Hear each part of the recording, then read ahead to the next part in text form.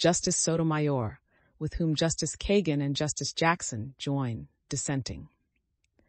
The Equal Protection Clause of the 14th Amendment enshrines a guarantee of racial equality. The court long ago concluded that this guarantee can be enforced through race-conscious means in a society that is not, and has never been, colorblind. In Brown v. Board of Education, 347 U.S. 483, 1954, the court recognized the constitutional necessity of racially integrated schools in light of the harm inflicted by segregation and the importance of education to our democratic society. I'd at 492-495. For 45 years, the court extended Brown's transformative legacy to the context of higher education, allowing colleges and universities to consider race in a limited way and for the limited purpose of promoting the important benefits of racial diversity. This limited use of race has helped equalize educational opportunities for all students of every race and background and has improved racial diversity on college campuses. Although progress has been slow and imperfect, race-conscious college admissions policies have advanced the Constitution's guarantee of equality and have promoted Brown's vision of a nation with more inclusive schools. Today, this court stands in the way and rolls back decades of precedent and momentous progress. It holds that race can no longer be used in a limited way in college admissions to achieve such critical benefits. In so holding, the court cements a superficial rule of colorblindness as a constitutional principle in an endemically segregated society where race has always mattered and continues to matter. The court subverts the constitutional guarantee of equal protection by further entrenching racial inequality in education, the very foundation of our democratic government and pluralistic society. Because the court's opinion is not grounded in law or fact and contravenes the vision of equality embodied in the 14th Amendment, I dissent. Equal educational opportunity is a prerequisite to achieving racial equality in our nation. From its founding, the United States was a new experiment in a republican form of government, where democratic participation and the capacity to engage in self-rule were vital. At the same time, American society was structured around the profitable institution that was slavery, which the original Constitution protected. The Constitution initially limited the power of Congress to restrict the slave trade. Art. Parag 9, CL 1, accorded Southern states additional electoral power by counting 3/5 of their enslaved population in apportioning congressional seats. Parag 2, CL 3, and gave enslavers the right to retrieve enslaved people who escaped to free states. Art. 4, Tagger 2, CL 3. Because a foundational pillar of slavery was the racist notion that black people are a subordinate class with intellectual inferiority, Southern states sought to ensure slavery's longevity by prohibiting the education of black people, whether enslaved or free. C.H. Williams, Self-Taught, African American Education in Slavery and Freedom 7, 203-213, 2005, Self-Taught. Thus, from this nation's birth, the freedom to learn was neither colorblind nor equal. With time, and at the tremendous cost of the Civil War, abolition came. More than 2 centuries after the first African enslaved persons were forcibly brought to our shores, Congress adopted the 13th Amendment to the Constitution, which abolished slavery and involuntary servitude, except as a punishment for crime. Number 1. Like all great historical transformations, emancipation was a movement, not a single event owed to any single individual, institution, or political party. E. Foner, The Second Founding 2151-54, 2019, The Second Founding. The fight for equal educational opportunity, however, was a key driver. Literacy was an instrument of resistance and liberation. Self-Taught 8. Education provided the means to write a pass to free, eat-em, and to learn of abolitionist activities. I'd at 7. It allowed enslaved black people to disturb the power relations between master and slave, which fused their desire for literacy with their desire for freedom. I bid. Put simply, the very feeling of inferiority which slavery forced upon black people fathered an intense desire to rise out of their condition by means of education. W.E.B. Du Bois, Black Reconstruction in America, 1860 to 1880, p. 638, 1935. C.J. Anderson, The Education of Blacks in the South, 1860 to 1935, p. 7, 1988. Black Americans thus insisted, in the words of Frederick Douglass, that in a country governed by the people, like ours, education of the youth of all classes is vital to its welfare, prosperity, and to its existence. Addressed to the People of the United States, 1883. In 4P Foner, The Life and Writings of Frederick Douglass, 386, 1955. Black people's yearning for freedom of thought and for a more perfect union with educational opportunity for all played a crucial role during the Reconstruction era. Yet emancipation marked the beginning, not the end of that era. Abolition alone could not repair centuries of racial subjugation. Following the 13th Amendment's ratification, the Southern states replaced slavery with a system of laws which imposed upon Black people onerous disabilities and burdens, and curtailed their rights in the pursuit of life, liberty, and property to such an extent that their freedom was of little value.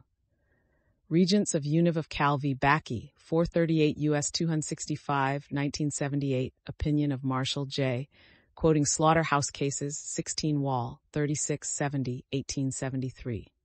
Those so-called Black codes discriminated against Black people on the basis of race, regardless of whether they had been previously enslaved. See e.g. 1866 NC Cess, Laws, pp. 99-102. Moreover, the criminal punishment exception in the 13th Amendment facilitated the creation of a new system of forced labor in the South. Southern states expanded their criminal laws, which in turn permitted involuntary servitude as a punishment for convicted Black persons. D. Blackman, Slavery by Another Name, The Re-Enslavement of Black Americans from the Civil War to World War II, pp. 753, 2009. Slavery by Another Name. States required, for example, that Black people sign a labor contract to work for a white employer or face prosecution for vagrancy. The Second Founding 48. State laws then forced Black convicted persons to labor in plantations, mines, and industries in the South. I'd. At 50.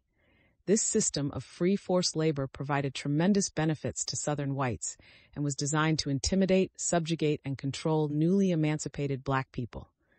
See Slavery by Another Name 5-6, 53. The 13th Amendment, without more, failed to equalize society.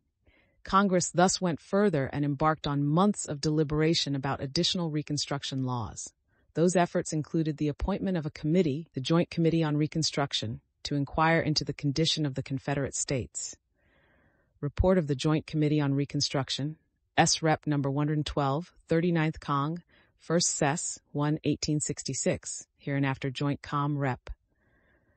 Among other things, the committee's report to Congress documented the deep-seated prejudice against emancipated Black people in the Southern states and the lack of a general disposition to place the colored race, constituting at least 2/5 of the population, upon terms even of civil equality. I'd. at 11.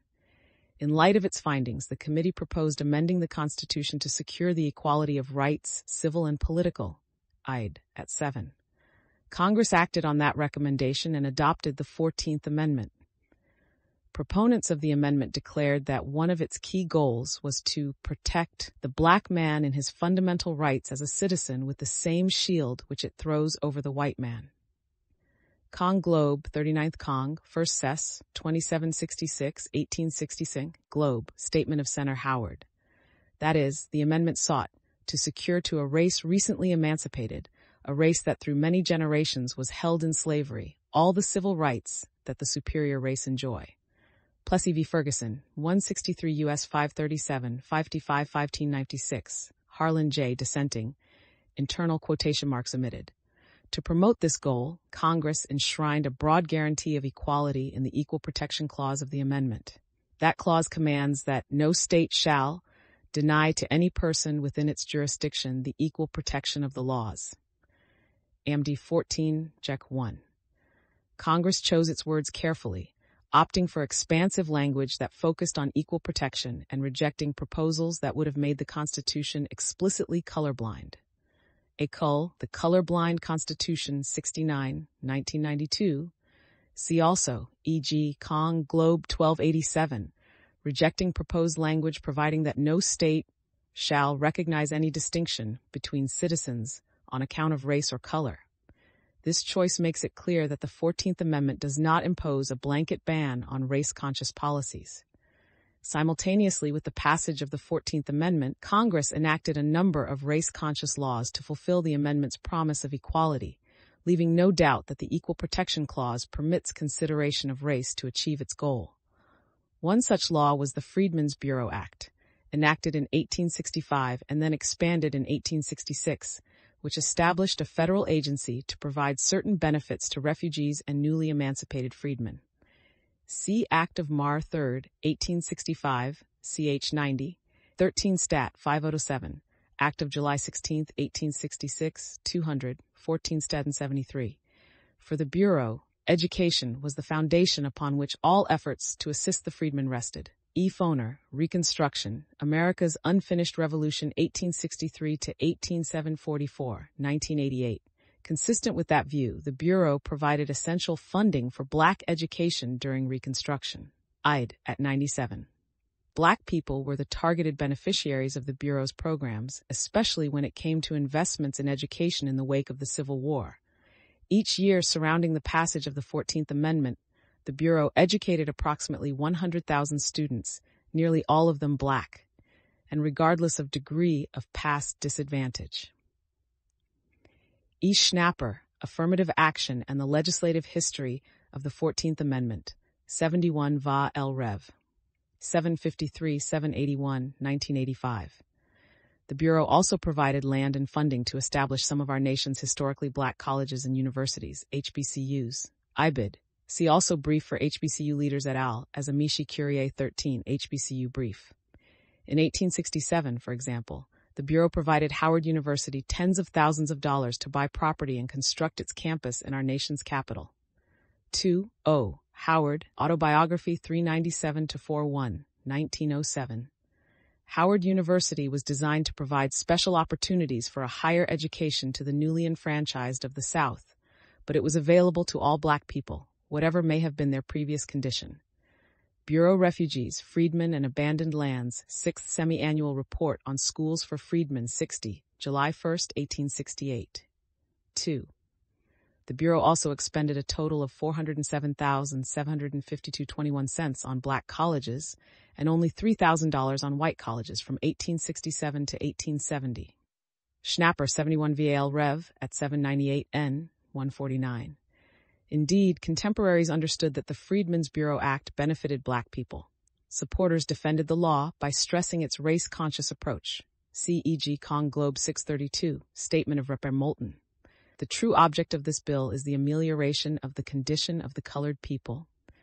Joint Com Rep. 11, reporting that the Union men of the South declared with one voice that the Bureau's efforts protect the colored people. Opponents argued that the act created harmful racial classifications that favored Black people and disfavored white Americans.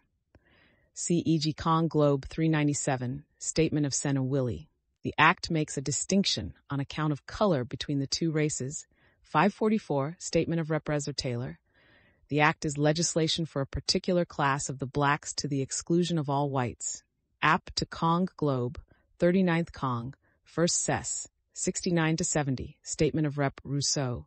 You raise a spirit of antagonism between the Black race and the white race in our country, and the law-abiding will be powerless to control it. President Andrew Johnson vetoed the bill on the basis that it provided benefits to a particular class of citizens.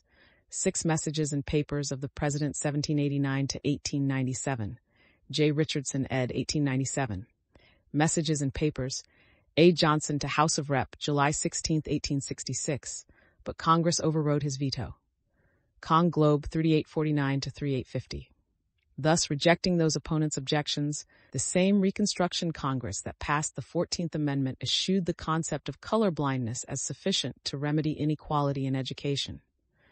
Congress also debated and passed the Civil Rights Act of 1866 contemporaneously with the 14th Amendment. The goal of that act was to eradicate the Black codes enacted by Southern states following ratification of the 13th Amendment. See Ide at 474. Because the Black codes focused on race, not just slavery-related status, the Civil Rights Act explicitly recognized that white citizens enjoyed certain rights that non-white citizens did not. Section 1 of the Act provided that all persons of every race and color shall have the same rights as those enjoyed by white citizens. Act of April 9, 1866, 14 Stat. 27. Similarly, Section 2 established criminal penalties for subjecting racial minorities to different punishment by reason of color or race than is prescribed for the punishment of white persons. IBID. In other words, the Act was not colorblind. By using white citizens as a benchmark, the law classified by race and took account of the privileges enjoyed only by white people. As he did with the Freedmen's Bureau Act, President Johnson vetoed the Civil Rights Act in part because he viewed it as providing black citizens with special treatment. See Messages and Papers 408-413. The Act is designed to afford discriminating protection to colored persons, and its distinction of race and color operates in favor of the colored and against the white race. Again, Congress overrode his veto. Cong Globe 1861. In fact, Congress reenacted race-conscious language in the Civil Rights Act of 1870, 2 years after ratification of the 14th Amendment. See Act of May 31, 1870, 16 6 Stat. 144, where it remains today. See 42 U.S. Cpag 1981A and 1982, Rev. Stat. Skegeg 1972-1978. Congress similarly appropriated federal dollars explicitly and solely for the benefit of racial minorities. For example, it appropriated money for the relief of destitute colored women and children without regard to prior enslavement. Act of July 28, 1866, Fort Stat. 317. Several times during and after the passage of the 14th Amendment, Congress also made special appropriations and adopted special protections for the bounty and prize money owed to colored soldiers and sailors of the Union Army. 14 Stat. 37, Res. No. 46, June 15, 1866, Act of Mar 3, 1869, 122, 15 Stat. 301, Act of Mar 3, 1873, 17 Stat. 528. In doing so, it rebuffed objections to these measures as class legislation, applicable to colored people and not to the white people. Cong Globe, 40th Cong, 1st Sess. 79, 1867, Statement of Senator Grimes. This history makes it inconceivable that race-conscious college admissions are unconstitutional. Bakke, 438 U.S. at 398, Opinion of Marshall J. The Reconstruction era marked a transformational point in the history of American democracy. Its vision of equal opportunity leading to an equal society was short-lived, however, with the assistance of this court. Ide at 391. In a series of decisions, the court sharply curtailed the substantive protections of the Reconstruction Amendments and the Civil Rights Acts. Ide at 3991 to 392, collecting cases. That endeavor culminated with the court's shameful decision in Plessy v. Ferguson, 63 U.S. 537, 1896, which established that equality of treatment exists when the races are provided substantially equal facilities, even though these facilities be separate. Brown, 347 U.S. at 488. Therefore, with this court's approval, government-enforced segregation and its concomitant destruction of equal opportunity became the constitutional norm and infected every sector of our society, from bathrooms to military units and, crucially, schools.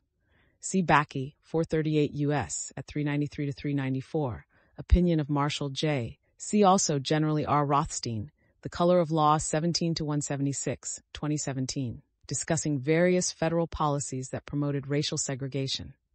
In a powerful dissent, Justice Harlan explained in Plessy that the Louisiana law at issue, which authorized segregation in railway carriages, perpetuated a caste system. 163 U.S. at 559-560. Although the state argued that the law prescribed a rule applicable alike to white and colored citizens, all knew that the law's purpose was not to exclude white persons from railroad cars occupied by blacks, but to exclude colored people from coaches occupied by or assigned to white persons. Ide at 5 and 57. That is, the law proceed on the ground that colored citizens are so inferior and degraded that they cannot be allowed to sit in public coaches occupied by white citizens. Ide at 560.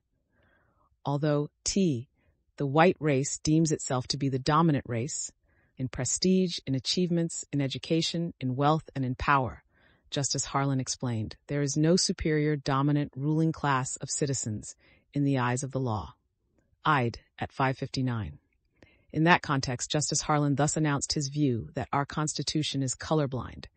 It was not until half a century later in Brown that the court honored the guarantee of equality in the Equal Protection Clause and Justice Harlan's vision of a Constitution that neither knows nor tolerates classes among citizens. I bid. Considering the effects of segregation and the role of education in the light of its full development and its present place in American life throughout the nation, Brown overruled Plessy. 347 U.S. at 492-495. The Brown court held that separate educational facilities are inherently unequal and that such racial segregation deprives black students of the equal protection of the laws guaranteed by the 14th Amendment. I'd at 494-495. The court thus ordered segregated schools to transition to a racially integrated system of public education with all deliberate speed, ordering the immediate admission of black children to schools previously attended only by white children. Brown v. Board of Education, 349 U.S. 294, 301, 1955. Brown was a race-conscious decision that emphasized the importance of education in our society. Central to the court's holding was the recognition that, as Justice Harlan emphasized in Plessy, segregation perpetuates a caste system wherein black children receive inferior educational opportunities solely because of their race, denoting inferiority as to their status in the community. 347 U.S. at 494 and N10. Moreover, because education is the very foundation of good citizenship, segregation in public education harms our democratic society more broadly as well. I'd at 493. In light of the harmful effects of entrenched racial subordination on racial minorities in American democracy, Brown recognized the constitutional necessity of a racially integrated system of schools where education is available to all on equal terms. I bid. The desegregation cases that followed Brown confirm that the ultimate goal of that seminal decision was to achieve a system of integrated schools that ensured racial equality of opportunity, not to impose a formalistic rule of race-blind N.S. In Green v. School BD of New Kent 391 U.S. 430, 1968, for example, the court held that the New Kent County School Board's freedom of choice plan, which allegedly allowed every student, regardless of race, freely to choose the school he would attend, was insufficient to effectuate the command of Brown. I'd at 437, 441-442. That command, the court explained, was that schools dismantle well-entrenched dual systems and transition to a unitary, non-racial system of public education. I'd at 435-436. That the board opened the doors of the former white school to black children and the black school to white children on a race-blind basis was not enough. I'd at 437. Passively eliminating race classifications did not suffice when de facto segregation persisted. At 440-442, noting that 85% of black children in the school system were still attending an all-black school. Instead, the board was clearly charged with the affirmative duty to take whatever steps might be necessary to convert to a unitary system in which racial discrimination would be eliminated root and branch. I'd at 437-438.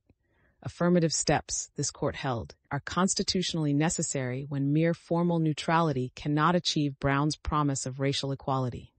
See Green, 391 U.S. at 440-442.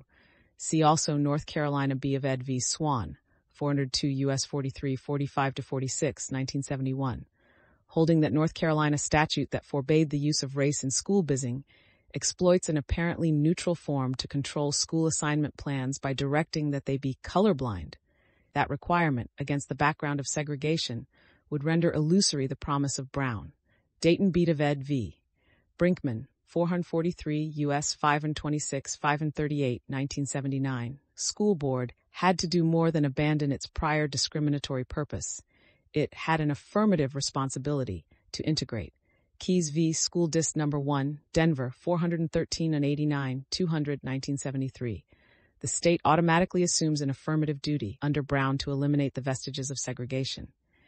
In so holding, this court's post-Brown decisions rejected arguments advanced by opponents of integration suggesting that restoring race as a criterion in the operation of the public schools was at odds with the Brown decisions. Brief for respondents in Green v. School B. of New Kent Key to Y, OT 1967, number 695, p6, Green Brief. Those opponents argued that Brown only required the admission of black students to public schools on a racially non-discriminatory basis. Ided at 11, emphasis deleted. Relying on Justice Harlan's dissent in Plessy, they argued that the use of race is improper because the Constitution is colorblind. Green Brief 6 and 6, quoting Plessy 163 U.S. at 559, Harlan J. dissenting. They also incorrectly claimed that their views aligned with those of the Brown litigators, arguing that the Brown plaintiffs understood that Brown's mandate was colorblindness. Green Brief 17. This court rejected that characterization of the thrust of Brown. Green 391 U.S. at 437. It made clear that indifference to race is not an end in itself under that watershed decision. Id at 440. The ultimate goal is racial equality of opportunity. Those rejected arguments mirror the court's opinion today. The court claims that Brown requires that students be admitted on a racially non-discriminatory basis. Ante at 13. It distorts the dissent in Plessy to advance a colorblindness theory. Ante at 38-39. See also Ante at 22. Gorsuch J. concurring. Today's decision wakes the echoes of Justice John Marshall Harlan in Plessy. Ante at 3. Thomas J. Same. The court also invokes the Brown litigators, relying on what the Brown plaintiffs had argued. Ante at 12, ante at 35-36, 39 and 7, opinion of Thomas J. If there was a member of this court who understood the Brown litigation, it was Justice Thurgood Marshall, who led the litigation campaign to dismay into segregation as a civil rights lawyer and rejected the hollow, race-ignorant conception of equal protection endorsed by the court's ruling today. Brief for NAACP Legal Defense and Educational Fund, Inc. et al. As Amici Curiae 9. Justice Marshall joined the Bakke plurality and applauded the judgment of the court that a university may consider race in its admissions process. 438 U.S. at 400. In fact, Justice Marshall's view was that Bakke's holding should have been even more protective of race-conscious college admissions programs in light of the remedial purpose of the 14th Amendment and the legacy of racial inequality in our society. CI'd at 396-402. Arguing that a class-based remedy should be constitutionally permissible in light of the hundreds of years of class-based discrimination against Black Americans. The court's recharacterization of Brown is nothing but revisionist history and an affront to the legendary life of Justice Marshall, a great jurist who was a champion of true equal opportunity, not rhetorical flourishes about colorblindness.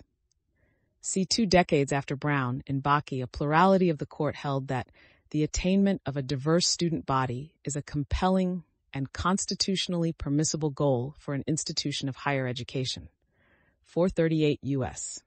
At 311-15, race could be considered in the college admissions process in pursuit of this goal, the plurality explained, if it is one factor of many in an applicant's file, and each applicant receives individualized review as part of a holistic admissions process.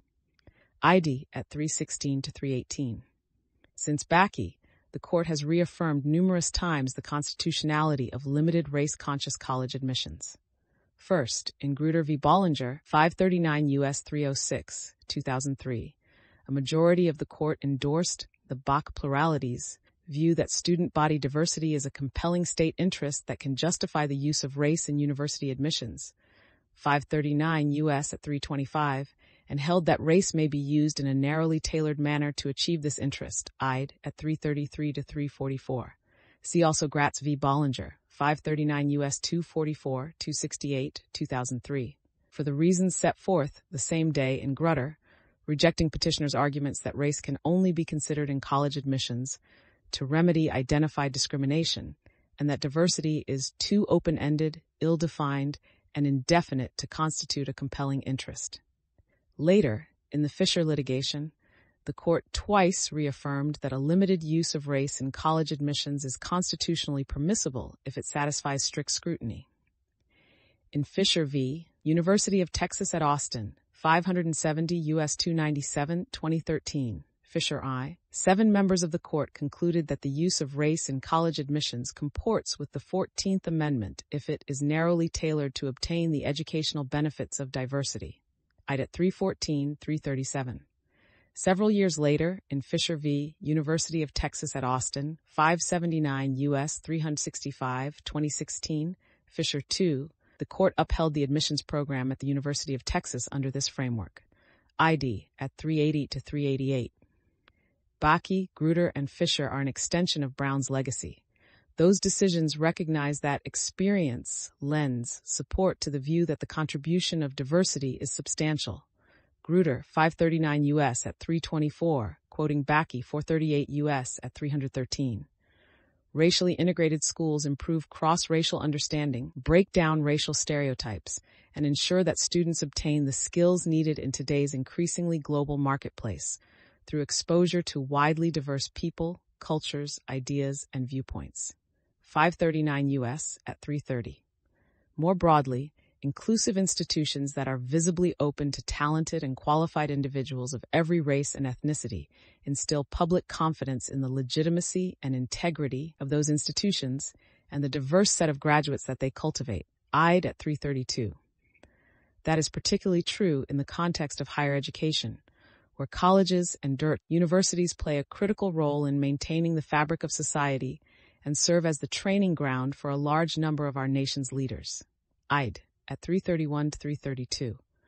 It is thus an objective of the highest order, a compelling interest indeed, that universities pursue the benefits of racial diversity and ensure that the diffusion of knowledge and opportunity is available to students of all races.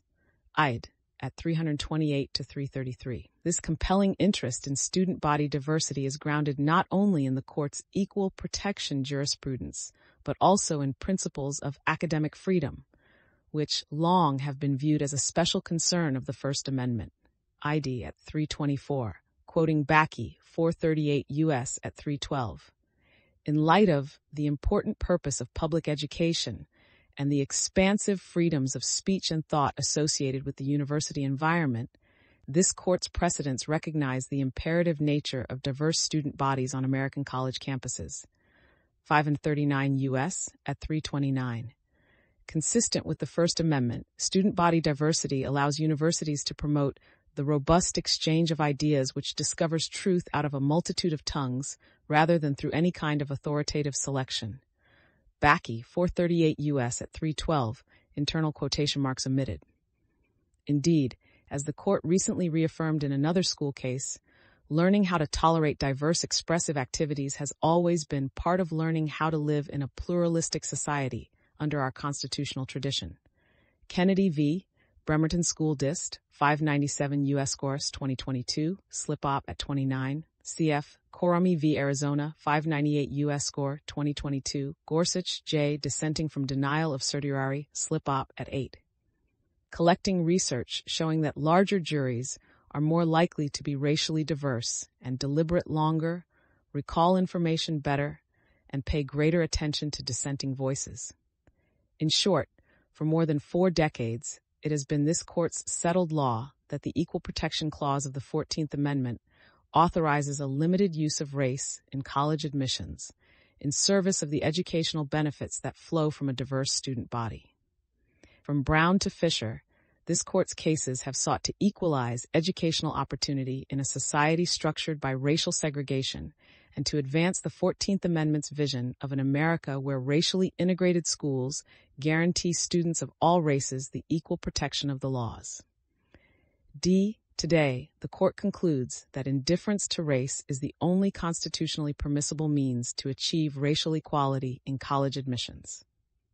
That interpretation of the 14th Amendment is not only contrary to precedent and the entire teachings of our history, see Supra at 217, but is also grounded in the illusion that racial inequality was a problem of a different generation. Entrenched racial inequality remains a reality today. That is true for society writ large, and more specifically for Harvard and the University of North Carolina, UNC, 2 institutions with a long history of racial exclusion. ignoring race will not equalize a society that is racially unequal. What was true in the 1860s and again in 1954 is true today. Equality requires acknowledgement of inequality. After more than a century of government policies enforcing racial segregation by law, society remains highly segregated. About half of all Latino and Black students attend a racially homogeneous school with at least 75% minority student enrollment. The share of intensely segregated minority schools, i.e., schools that enroll 90% to 100% racial minorities, has sharply increased. To this day, the U.S. Department of Justice continues to enter into desegregation decrees with schools that have failed to eliminate the vestiges of de jure segregation. Moreover, underrepresented minority students are more likely to live in poverty and attend schools with a high concentration of poverty. When combined, with residential segregation and school funding systems that rely heavily on local property taxes, this leads to racial minority students attending schools with fewer resources. See San Antonio Independent School Dist. V. Rodriguez, 411 U.S. 7286, 1973. Marshall J. Dissenting, noting school funding disparities that result from local property taxation. In turn, underrepresented minorities are more likely to attend schools with less qualified teachers, less challenging curricula, lower standardized test scores, and fewer extracurricular activities and advanced placement courses. It is thus unsurprising that there are achievement gaps along racial lines, even after controlling for income differences. Systemic inequities disadvantaging underrepresented racial minorities exist beyond school resources. Students of color, particularly Black students, are disproportionately disciplined or suspended, interrupting their academic progress and increasing their risk of involvement with the criminal justice system. Underrepresented minorities are less likely to have parents with a post-secondary education who may be familiar with the college application process. Further, low-income children of color are less likely to attend preschool and other early childhood education programs that increase educational attainment. All of these interlocked factors place underrepresented minorities multiple steps behind the starting line in the race for college admissions. In North Carolina, the home of UNC, racial inequality is deeply entrenched in K-12 education. State courts have consistently found that the state does not provide underrepresented racial minorities equal access to educational opportunities, and that racial disparities in public schooling have increased in recent years in violation of the state constitution. C.E.G. Hoke C.D. Beat of Ed v. State, 2020 WL 1331241, tar 6 and 13, Super T, January 21, 2020. Hoke C.D. Beat of Ed v. State, 382 NC 386, 388 to 390, 893, 197 to 198, 2022. These opportunity gaps result in fewer students from underrepresented backgrounds even applying to college, particularly elite universities. Brief for Massachusetts Institute of Technology et al. As Amici Curie 32. Because talent lives everywhere, but opportunity does not, there are undoubtedly talented students with great academic potential who have simply not had the opportunity to attain the traditional indicia of merit that provide a competitive edge in the admissions process. Brief for Harvard student and alumni organizations as Amici Curie 16. Consistent with this reality, Latino and Black students are less likely to enroll in institutions of higher education than their white peers. Given the central role that education plays in breaking the cycle of racial inequality, these structural barriers reinforce other forms of inequality in communities of color. C. E. Wilson, Monopolizing Whiteness, 134 Har Rev, 2382, 24 and 16, 2021. Educational opportunities allow for social mobility, better life outcomes, and the ability to participate equally in the social and economic life of the democracy. Stark racial disparities exist, for example, in unemployment rates, income levels 17, wealth and home ownership 18, and healthcare access. See also Shoot v. BAMN 5572 U.S. 291, 380-381, 2014, Sotomayor, J. Dissenting, noting the persistent racial inequality in society. Gratz 539 U.S. at 299-301, Ginsburg J. Dissenting, cataloging racial disparities in employment, poverty, healthcare, housing, consumer transactions, and education. Put simply, society remains inherently unequal. Brown, 347 U.S. at 495. Racial inequality runs deep to this very day. That is particularly true in education, the most vital civic institution for the preservation of a democratic system of government. Plyler v. Doe, 457 U.S. 22, 21, 223, 1982. As I have explained before, only with eyes open this reality can the court carry out the guarantee of equal protection. Shute, 572 U.S. at 381. Dissenting opinion. 2. Both UNC and Harvard have sordid legacies of racial exclusion. Because context matters when reviewing race-conscious college admissions programs, Grutter, 539 U.S. at 327, this reality informs the exigency of respondents' current admissions policies and their racial diversity goals. For much of its history, UNC was a bastion of white supremacy. Its leadership included slaveholders, the leaders of the Ku Klux Klan, the central figures in the white supremacy campaigns of 1898 and 1900, and many of the state's most ardent defenders of Jim Crow and race-based social Darwinism in the 20th century. 3 App, 1680. The university excluded all people of color from its faculty and student body, glorified the institution of slavery, enforced its own Jim Crow regulations, and punished any dissent from racial orthodoxy. At 1681 to 1683. It resisted racial integration after this court's decision in Brown and was forced to integrate by court order in 1955. 3 App 1685. It took almost 10 more years for the first black woman to enroll at the university in 1963. See Karen L. Parker Collection 1963 and 1966, UNC Wilson Special Collections Library. Even then, the university admitted only a handful of underrepresented racial minorities, and those students suffered constant harassment, humiliation, and isolation.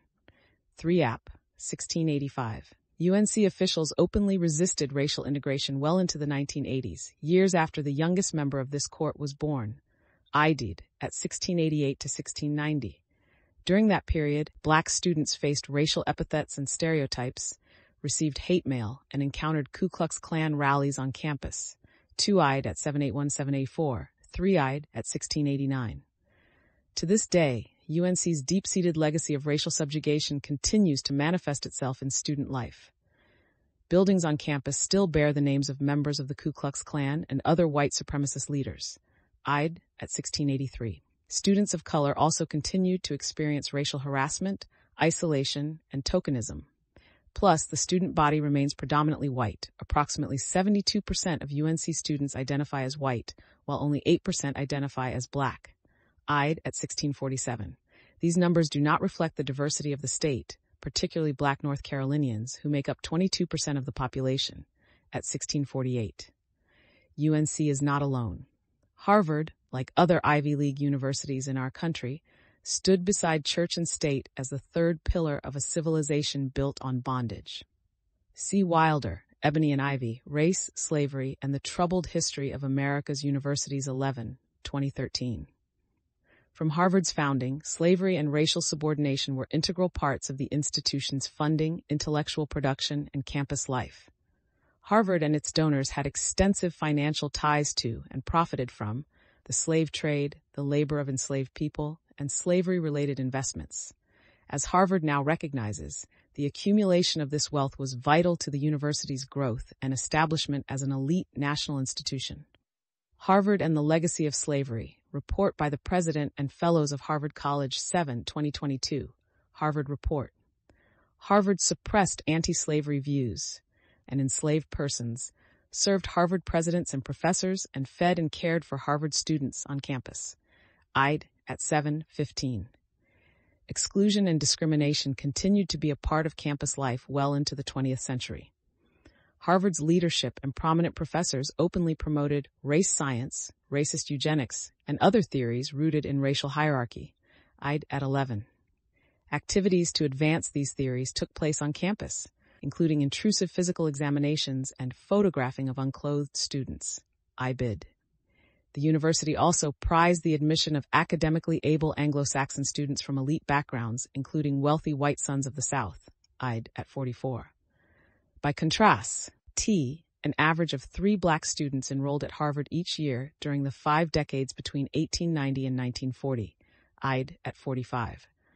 Those black students who managed to enroll at Harvard excelled academically, earning equal or better academic records than most white students, but faced the challenges of the deeply rooted legacy of slavery and racism on campus, IBID.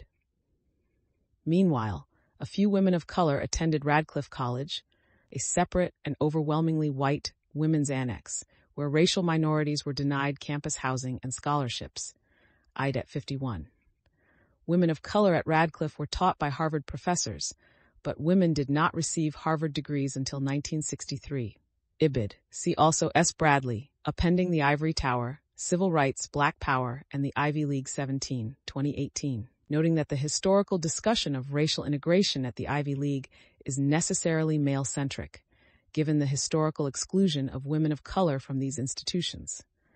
Today, benefactors with ties to slavery and white supremacy continue to be memorialized across campus through statues, buildings, professorships, student houses, and the like. Harvard Report 11. Black and Latino applicants account for only 20% of domestic applicants to Harvard each year. App to PET for CERT in number 20-1199, P112. Even those students of color who beat the odds and earn an offer of admission continue to experience isolation and alienation on campus. Brief for 25 Harvard student and alumni organizations as Amici Curiae, 30-31, 2 App 823-961. For years, the university has reported that inequities on campus remain. See e.g. 4 App 1564-1601.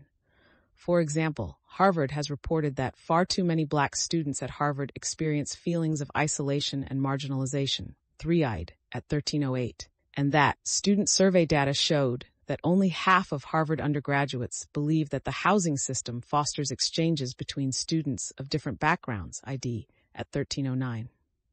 These may be uncomfortable truths to some, but they are truths nonetheless. Institutions can and do change, however, as societal and legal changes force them to live up to their highest ideals. Harvard Report 56. It is against this historical backdrop that Harvard and UNC have reckoned with their past and its lingering effects. Acknowledging the reality that race has always mattered and continues to matter, these universities have established institutional goals of diversity and inclusion. Consistent with equal protection principles and this court's settled law, their policies use race in a limited way with the goal of recruiting, admitting, and enrolling underrepresented racial minorities to pursue the well-documented benefits of racial integration in education. The court today stands in the way of respondents' commendable undertaking and entrenches racial inequality in higher education. The majority opinion does so by turning a blind eye to these truths and overruling decades of precedent, content for now to disguise its ruling as an application of established law and move on. Kennedy, 597 U.S. at Moore, Sotomayor J., dissenting, slip-up at 29. As Justice Thomas puts it, Grutter is, for all intents and purposes, overruled, ante at 58. It is a disturbing feature of today's decision that the court does not even attempt to make the extraordinary showing required by stare decisis. The court simply moves the goalposts, upsetting settled expectations and throwing admissions programs nationwide into turmoil. In the end, however, it is clear why the court is forced to change the rules of the game to reach its desired outcome. Under a faithful application of the court's settled legal framework, Harvard and UNC's admissions programs are constitutional and comply with Title VI of the Civil Rights Act of 1964, 42 U.S.C., Section 2000D at Seek. Answering the question whether Harvard's and UNC's policies survive strict scrutiny under settled law is straightforward. B. Because of the procedural posture of these cases, and because of the narrow scope of the issues presented by petitioner Students for Fair Admissions, Inc., SFFA. These cases arrived at this court after 2 lengthy trials. Harvard and UNC introduced dozens of fact witnesses, expert testimony, and documentary evidence in support of their admissions programs. Brief for petitioner 2040. SFFA, by contrast, did not introduce a single fact witness and relied on the testimony of 2 experts. IBID. After making detailed findings of fact and conclusions of law, the district courts entered judgment in favor of Harvard and UNC. See 397F Sup. 3D 26, 133-206, Harvard I, 567F Sup. 3D 580, 588, 667, MDN 2021, UNC. The First Circuit affirmed in the Harvard case, finding no error in the district court's thorough opinion. 980F 3D 157, 214-2020, Harvard II. SFFA then filed petitions for a writ of certiorari in both cases, which the court granted. 595 U.S. Score 2022. The court granted certiorari on 3 questions. 1. Whether the court should overrule Bakke, Grutter, and Fisher, or alternatively, 2. Whether UNC's admissions program is narrowly tailored, and 3. Whether Harvard's admissions program is narrowly tailored. See brief for petitioner in number 20 at 1199 PI. Brief for respondent in number 20 1199 PI. Brief for university respondents in number 21707 PI. Answering the last 2 questions, which call for application of settled law to the facts of these cases, is simple. Deferring to the lower court's careful findings of fact and credibility determinations, Harvard's and UNC's policies are narrowly tailored. B1. As to narrow tailoring, the only issue SFFA raises in the UNC case is that the university cannot use race in its admissions process because race-neutral alternatives would promote UNC's diversity objectives. That issue is so easily resolved in favor of UNC that SFFA devoted only 3 pages to it at the end of its 87-page brief. Brief for petitioner 8386. The use of race is narrowly tailored unless workable and available race-neutral approaches exist, meaning race-neutral alternatives promote the institution's diversity goals and do so at tolerable administrative expense. Fisher was 570 U.S. at 312, quoting Wigand v. Jackson B. Deved, 476 U.S. 2S67 280 N6 1986, plurality opinion. Narrow tailoring does not mean perfect tailoring. The court's precedents make clear that narrow tailoring does not require exhaustion of every conceivable race-neutral alternative. Grutter, 539 U.S. at 339. Nor does it require a university to choose between maintaining a reputation for excellence or fulfilling a commitment to provide educational opportunities to members of all racial groups. I bid. As the district court found after considering extensive expert testimony, SFFA's proposed race-neutral alternatives do not meet those criteria. UNC 567 F Sup 3D at 648. All of SFFA's proposals are methodologically flawed because they rest on terribly unrealistic assumptions about the applicant pools. I'd at 643 to 645, 6 of 47. For example, as to one set of proposals, SFFA's expert unrealistically assumed that all of the top students in the candidate pools he used would apply, be admitted, and enroll. I'd at 647. In addition, some of SFFA's proposals force UNC to abandon its holistic approach to college admissions at 643 to 645 and 43, a result in deep tension with the goal of educational diversity as this court's cases have defined it. Fisher 2, 579 U.S. at 386-387. Others are largely impractical, not to mention unprecedented in higher education. 567 F Sup 3B at 647. SFFA's proposed top percentage plans, for example, are based on a made-up and complicated admissions index that requires UNC to access real-time data for all high school students. IBID, UNC is then supposed to use that index, which would change every time any student took a standardized test to rank students based on grades and test scores. IBID. One of SFFA's top percentage plans would even nearly erase the Native American incoming class at UNC. ID at 646. The courts below correctly concluded that UNC is not required to adopt SFA's unrealistic proposals to satisfy strict scrutiny. To Harvard's admissions program is also narrowly tailored under settled law. SFFA argues that Harvard's program is not narrowly tailored because the university has workable race-neutral alternatives, does not use race as a mere plus, and engages in racial balancing. Brief for petitioner 7583. As the First Circuit concluded, there was no error in the district court's findings on any of these issues. Harvard 2 980 F3D at 204. Like UNC, Harvard has already implemented many of SFA's proposals, such as increasing recruitment efforts and financial aid for low-income students. I'd at 193. Also, like UNC, Harvard carefully considered other race-neutral ways to achieve its diversity goals, but none of them are workable. I'd at 193-194. SFFA's argument before this court is that Harvard should adopt a plan designed by SFA's expert for purposes of trial, which increases preferences for low-income applicants and eliminates the use of race and legacy preferences. I'd at 193. Brief for Petitioner 81. Under SFFA's model, however, Black representation would plummet by about 32%, and the admitted share of applicants with high academic ratings would decrease, as would the share with high extracurricular and athletic ratings. 980 F3D at 194. SFFA's proposal, echoed by Justice Gorsuch, ante, at 14-15, requires Harvard to make sacrifices on almost every dimension important to its admissions process. 980 F3D at 194, and forces it to choose between a diverse student body and a reputation for academic excellence. Fisher 2, 579 U.S. at 385. Neither this court's precedents nor common sense impose that type of burden on colleges and universities. The courts below also properly rejected SFFA's argument that Harvard does not use race in the limited way this court's precedents allow. The court has explained that a university can consider a student's race in its admissions process so long as that use is contextual and does not operate as a mechanical plus factor. ID'd at 375. The court has also repeatedly held that race, when considered as one factor of many in the context of holistic review, can make a difference to whether an application is accepted or rejected. ABID. After all, race-conscious admissions seek to improve racial diversity. Race cannot, however, be decisive for virtually every minimally qualified underrepresented minority applicant.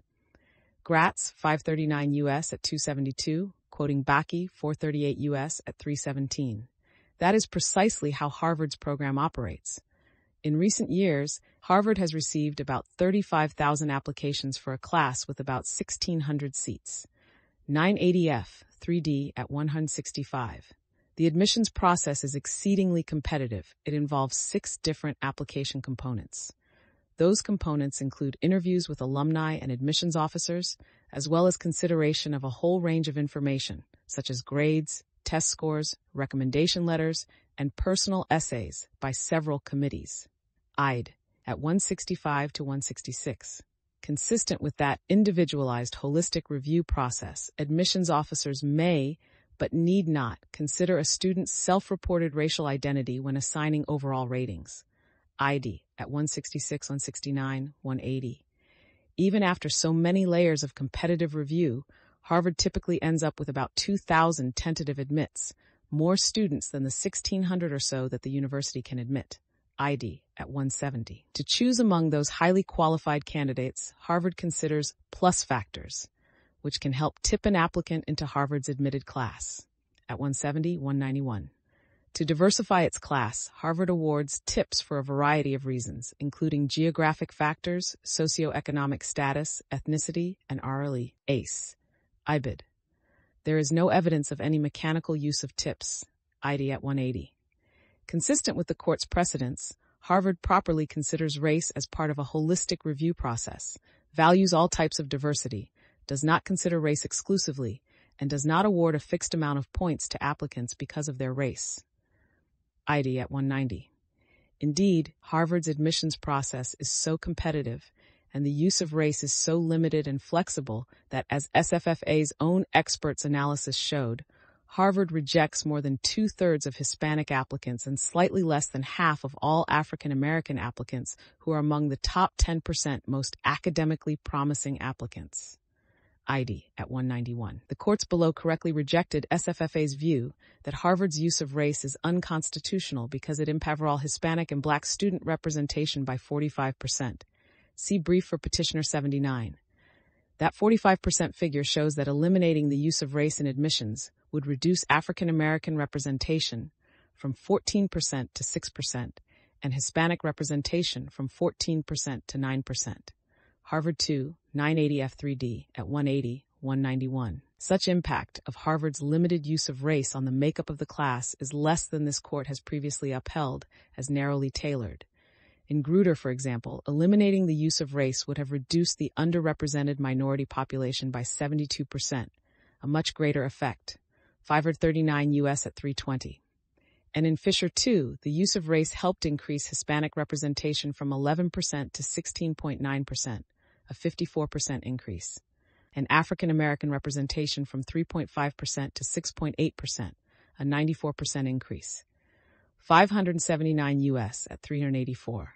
Finally, the courts below correctly concluded that Harvard complies with this court's repeated admonition that colleges and universities cannot define their diversity interest as some specified percentage of a particular group merely because of its race or ethnic origin. Fisher was 570 U.S. at 311, quoting Bakke 438 U.S. at 307. Harvard does not specify its diversity objectives in terms of racial quotas, and SFFA did not offer expert testimony to support its racial balancing claim. Harvard 2, 980 F3D at 180, 186 to 187. Harvard's statistical evidence, by contrast, showed that the admitted classes across racial groups varied considerably year to year, a pattern inconsistent with the imposition of a racial quota or racial balancing. Harvard 1, 397 F Sup 3 at 176 to 177. See Harvard 2, 980 F3D at 180, 188 to 189. Similarly, Harvard's use of one-pagers containing a snapshot of various demographic characteristics of Harvard's applicant pool during the admissions review process is perfectly consistent with this court's precedents. I'd. At 170, 171, 189. Consultation of these reports with no specific number firmly in mind does not transform Harvard's program into a quota. Grutter, 539 U.S. at 335 to 336. Rather, Harvard's ongoing review complies with the court's command that universities periodically review the necessity of the use of race in their admissions programs. I'd at 342, Fisher 2, 579 U.S. at 388. The court ignores these careful findings and concludes that Harvard engages in racial balancing because its focus on numbers is obvious. Ante at 31. Because SFFA failed to offer an expert and to prove its claim below, the majority is forced to reconstruct the record and conduct its own factual analysis. It thus relies on a single chart from SFFA's brief that truncates relevant data in the record. Compare IBID. Citing brief for petitioner in number high 20 to 1199 P23 with 4 app in number 20 1199 P1770. That chart cannot displace the careful fact-finding by the district court, which the First Circuit upheld on appeal under clear error review. See Harvard 2, 980 F3D at 180 to 182, 188 to 189. In any event, the chart is misleading and ignores the broader context of the underlying data that it purports to summarize. I'd at 188. As the First Circuit concluded, what the data actually show is that admissions have increased for all racial minorities, including Asian American students, whose admissions numbers have increased roughly 5-fold since 1980 and roughly 2-fold since 1990. I'd at 180, 188. The data also show that the racial shares of admitted applicants fluctuate more than the corresponding racial shares of total applicants, which is the opposite of what one would expect if Harvard imposed a quota. At 188. Even looking at the court's truncated period for the classes of 2009 to 2018, the same pattern holds. IBID. The fact that Harvard's racial shares of admitted applicants varies relatively little in absolute terms for those classes is unsurprising and reflects the fact that the racial makeup of Harvard's applicant pool also varies very little over this period. I'd at 188 to 189. Thus, properly understood, the data show that Harvard does not utilize quotas and does not engage in racial balancing. At 189. 3. The court concludes that Harvard's and UNC's policies are unconstitutional because they serve objectives that are insufficiently measurable, employ racial categories that are imprecise and overbroad, rely on racial stereotypes and disadvantage non-minority groups, and do not have an endpoint. Ante at 2134-39. In reaching this conclusion, the court claims those supposed issues with respondents' programs render the programs insufficiently narrow under the strict scrutiny framework that the court's precedents command. Ante at 22. In reality, however, the court today cuts through the kudzu and overrules its higher education precedents following Bakke. Ante, at 22, Gorsuch J. concurring. There is no better evidence that the court is overruling the court's precedents than those precedents themselves. Every one of the arguments made by the majority can be found in the dissenting opinions filed in the cases the majority now overrules. Payne v. Tennessee, 501 U.S. 808 46, 1991. Marshall J. dissenting. C.E.G. Grutter, 539 U.S. at 354. Thomas J. concurring in part and dissenting in part. Unlike the majority, I seek to define with precision the interest being asserted. Fisher 2, 579 U.S. at 389. Thomas J. dissenting. Race-conscious admissions programs rest on pernicious assumptions about race. Ide at 403. Alito J. joined by Roberts C.J. and Thomas J. dissenting. Diversity interests are laudable goals, but they are not concrete or precise. At 413, race-conscious college admissions plan discriminates against Asian American students. ID at 414, race-conscious admissions plan is unconstitutional because it does not specify what it means to be African American, Hispanic, Asian American, Native American, or white. ID at 419, race-conscious college admissions policies rest on pernicious stereotypes. Lost arguments are not grounds to overrule a case. When proponents of those arguments, greater now in number on the court, return to fight old battles anew, it betrays an unrestrained disregard for precedent. It fosters the people's suspicions that bedrock principles are founded in the proclivities of individuals on this court, not in the law, and it degrades the integrity of our constitutional system of government. Vasquez v. Hillary, 474 U.S. 254, 265, 1986. Nowhere is the damage greater than in cases like these that touch upon matters of representation and institutional legitimacy. The court offers no justification, much less a special justification, for its costly endeavor.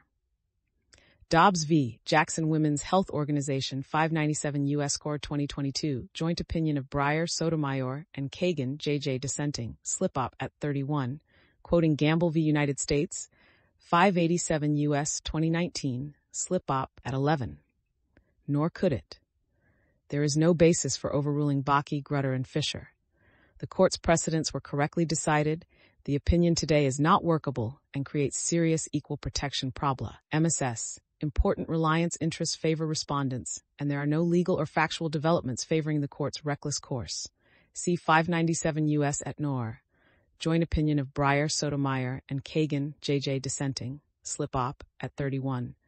ID, Kavanaugh J. concurring, slip-op at 6-7.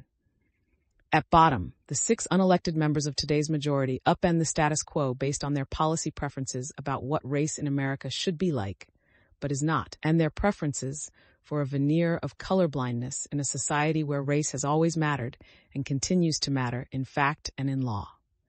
1. A limited use of race in college admissions is consistent with the 14th Amendment and this court's broader equal protection jurisprudence.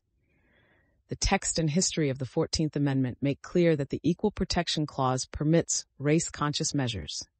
See Supra at 2-9. Consistent with that view, the court has explicitly held that race-based action is sometimes within constitutional constraints. Adirondack Constructors, Inc. v. Pena, 5 and 15 U.S. 202-37, 1995. The court has thus upheld the use of race in a variety of contexts. C.E.G. Parents Involved in Community Schools v. Seattle School Dist. No. 1, 551 U.S. 701, 737, 2007. The obligation to disestablish a school system segregated by law can include race-conscious remedies, whether or not a court had issued an order to that effect. Johnson v. California, 543 U.S. 499, 512, 2005. Use of race permissible to further prison's interest in security and discipline. Cooper v. Harris, 581 U.S. 285, 291 to 293, 2017. Use of race permissible when drawing voting districts in some circumstances. Tellingly, in sharp contrast with today's decision, the court has allowed the use of race when that use burdens minority populations. In United States v. Brignoni-Ponce, 422 U.S. 873, 1975, for example, the court held that it is unconstitutional for Border Patrol agents to rely on a person's skin color as a single factor to justify a traffic stop based on reasonable suspicion, but it remarked that Mexican appearance could be a relevant factor out of many to justify such a stop at the border and its functional equivalents. I'd at 884-87. See also I'd at 882, recognizing that the border includes entire metropolitan areas such as San Diego, El Paso, and the South Texas Rio Grande Valley. The court thus facilitated racial profiling of Latinos as a law enforcement tool and did not adopt a race-blind rule. The court later extended this reasoning to Border Patrol agents selectively referring motorists for secondary inspection at a checkpoint, concluding that, even if it be assumed that such referrals are made largely on the basis of apparent Mexican ancestry, there is no constitutional violation. United States v. Martinez-Forte, 428 U.S. 543, 562-563, 1976, footnote omitted. The result of today's decision is that a person's skin color may play a role in assessing individualized suspicion, but it cannot play a role in assessing that person's individualized contributions to a diverse learning environment. That indefensible reading of the Constitution is not grounded in law and subverts the 14th Amendment's guarantee of equal protection. 2. The majority does not dispute that some uses of race are constitutionally permissible. See ante at 15. Indeed, it agrees that a limited use of race is permissible in some college admissions programs. In a footnote, the court exempts military academies from its ruling in light of the potentially distinct interests they may present. Ante at 22 and 4.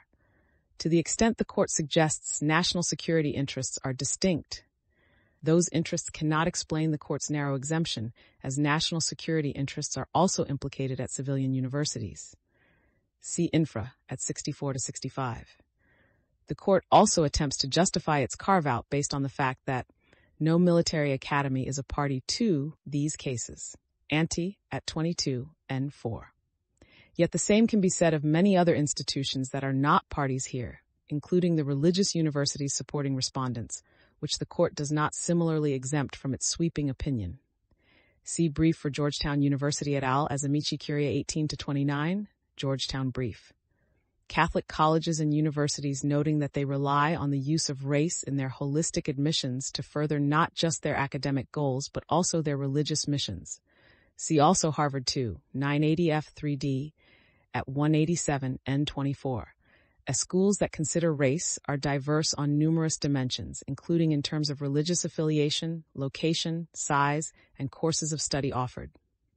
The court's carve-out only highlights the arbitrariness of its decision and further proves that the 14th Amendment does not categorically prohibit the use of race in college admissions. The concurring opinions also agree that the Constitution tolerates some racial classifications. Justice Gorsuch agrees with the majority's conclusion that racial classifications are constitutionally permissible if they advance a compelling interest in a narrowly tailored way. Ante at 23. Justice Kavanaugh, too, agrees that the Constitution permits the use of race if it survives strict scrutiny. Ante at 2. Justice Thomas offers an originalist defense of the colorblind Constitution, but his historical analysis leads to the inevitable conclusion that the Constitution is not, in fact, colorblind. Ante at 2. Like the majority opinion, Justice Thomas agrees that race can be used to remedy past discrimination and to equalize treatment against a concrete baseline of government-imposed inequality. Ante at 1821. He also argues that race can be used if it satisfies strict scrutiny more broadly, and he considers compelling interests those that prevent anarchy, curb violence, and segregate prisoners. Ante at 26. Thus, although Justice Thomas at times suggests that the Constitution only permits directly remedial measures that benefit identified victims of discrimination, Ante at 20, he agrees that the Constitution tolerates a much wider range of race-conscious measures. In the end, when the court speaks of a colorblind Constitution, it cannot really mean it, for it is faced with a body of law that recognizes that race-conscious measures are permissible under the Equal Protection Clause. Instead, what the court actually lands on is an understanding of the Constitution that is colorblind sometimes, when the court so chooses, Behind those choices lie the court's own value judgments about what type of interests are sufficiently compelling to justify race-conscious measures. Overruling decades of precedent, today's newly constituted court singles out the limited use of race in holistic college admissions. It strikes at the heart of Bakke, Grutter, and Fisher by holding that racial diversity is an inescapably imponderable objective that cannot justify race-conscious affirmative action. Ante at 24. Even though respondents' objectives simply mirror the compelling interest this court has approved many times in the past. Fisher 2, 579 U.S. at 382. CEG, UNC, 567 F. Sup. at 598. The university's admissions policy repeatedly cites Supreme Court precedent as guideposts. At bottom, without any new factual or legal justification, the court overrides its long-standing holding that diversity in higher education is of compelling value. To avoid public accountability for its choice, the court seeks cover behind a unique measurability requirement of its own creation. None of this court's precedents, however, requires that a compelling interest meet some threshold level of precision to be deemed sufficiently compelling. In fact, this court has recognized as compelling plenty of interests that are equally or more amorphous, including the intangible interest in preserving public confidence in judicial integrity, an interest that does not easily reduce to precise definition. Williams Yulee v. Florida Bar, 575 U.S. 433 447 4 2015. Roberts C.J. for the court. See also e.g. Ramirez v. Collier, 595 U.S. 2022. Roberts C.J. for the court. Slip-op at 18. Maintaining solemnity and decorum in the execution chamber is a compelling interest. United States v. Alvarez, 567 U.S. 709, 725-2012, plurality opinion. Protecting the integrity of the Medal of Honor is a compelling interest. Sable Communications of Cal, Inc. v. FCC, 492 U.S. 115, 126, 1989. Protecting the physical and psychological well-being of minors is a compelling interest. Thus, although the members of this majority pay lip service to respondents' commendable and worthy racial diversity goals ante at 23-24, they make a clear value judgment today. Racial integration in higher education is not sufficiently important to them. Today, the proclivities of individuals rule. Dobbs, 597 U.S. at SNGOR, dissenting opinion, slip-op at 6. The majority offers no response to any of this. Instead, it attacks a straw man, arguing that the court's cases recognize that remedying the effects of societal discrimination does not constitute a compelling interest. Ante at 34-35. Yet, as the majority acknowledges, while Bakke rejected that interest as insufficiently compelling, it upheld a limited use of race in college admissions to promote the educational benefits that flow from diversity. 438 U.S. at 311-315. It is that narrower interest, which the court has reaffirmed numerous times since Bakke and as recently as 2016 in Fisher 2, see Supra at 14-15, that the court overrules today. B. The court's precedents authorizing a limited use of race in college admissions are not just workable, they have been working. Lower courts have consistently applied them without issue, as exemplified by the opinions below and SFFAs, and the court's inability to identify any split of authority. Today, the court replaces this settled framework with a set of novel restraints that create troubling equal protection problems and share one common purpose: to make it impossible to use race in a holistic way in college admissions, where it is much needed. The court argues that Harvard's and UNC's programs must end because they unfairly disadvantage some racial groups. According to the court, college admissions are a zero-sum game, and respondents' use of race unfairly advantages underrepresented minority students at the expense of other students. Ante at 27. That is not the role race plays in holistic admissions. Consistent with the court's precedents, respondents' holistic review policies consider race in a very limited way. Race is only one factor out of many. That type of system allows Harvard and UNC to assemble a diverse class on a multitude of dimensions.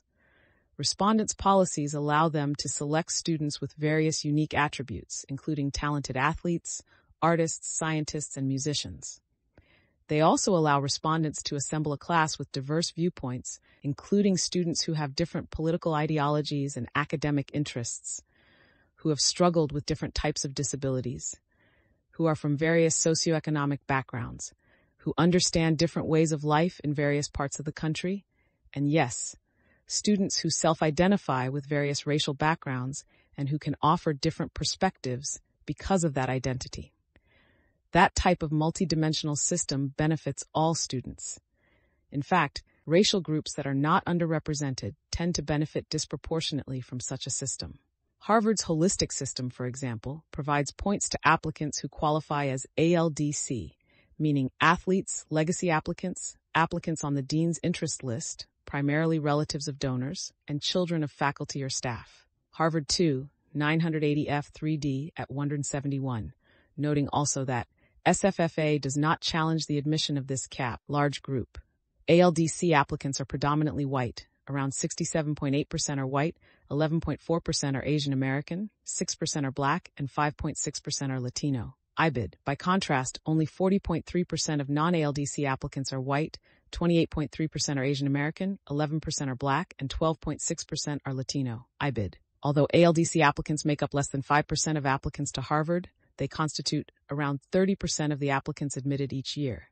IBID. Similarly, because of achievement gaps that result from entrenched racial inequality in K-12 education, see Infra at 18 to 21, a heavy emphasis on grades and standardized test scores disproportionately disadvantages underrepresented racial minorities. Stated simply, race is one small piece of a much larger admissions puzzle, where most of the pieces disfavor underrepresented racial minorities. That is precisely why underrepresented racial minorities remain underrepresented. The court's suggestion that an already advantaged racial group is disadvantaged because of a limited use of race is a myth. The majority's true objection appears to be that a limited use of race in college admissions does in fact achieve what it is designed to achieve. It helps equalize opportunity and advances respondents' objectives by increasing the number of underrepresented racial minorities on college campuses, particularly Black and Latino students. This is unacceptable, the court says, because racial groups that are not underrepresented would be admitted in greater numbers without these policies. Ante at 28. Reduced to its simplest terms, the court's conclusion is that an increase in the representation of racial minorities at institutions of higher learning that were historically reserved for white Americans is an unfair and repugnant outcome that offends the Equal Protection Clause. It provides a license to discriminate against white Americans, the court says, which requires the courts and state actors to pick the right races to benefit. Ante at 38. Nothing in the 14th Amendment or its history supports the court's shocking proposition, which echoes arguments made by opponents of Reconstruction-era laws and this court's decision in Brown. Supra at 217. In a society where opportunity is dispensed along racial lines, racial equality cannot be achieved without making room for underrepresented groups that for far too long were denied admission through the force of law, including at Harvard and UNC. Quite the opposite. A racially integrated vision of society in which institutions reflect all sectors of the American public, and where the sons of former slaves and the sons of former slave owners are able to sit down together at the table of brotherhood, is precisely what the Equal Protection Clause commands. Martin Luther King, I Have a Dream speech, October 28, 1963. It is essential if the dream of one nation, indivisible, is to be realized. Grutter, 539 U.S. at 332. By singling out race, the court imposes a special burden on racial minorities for whom race is a crucial component of their identity.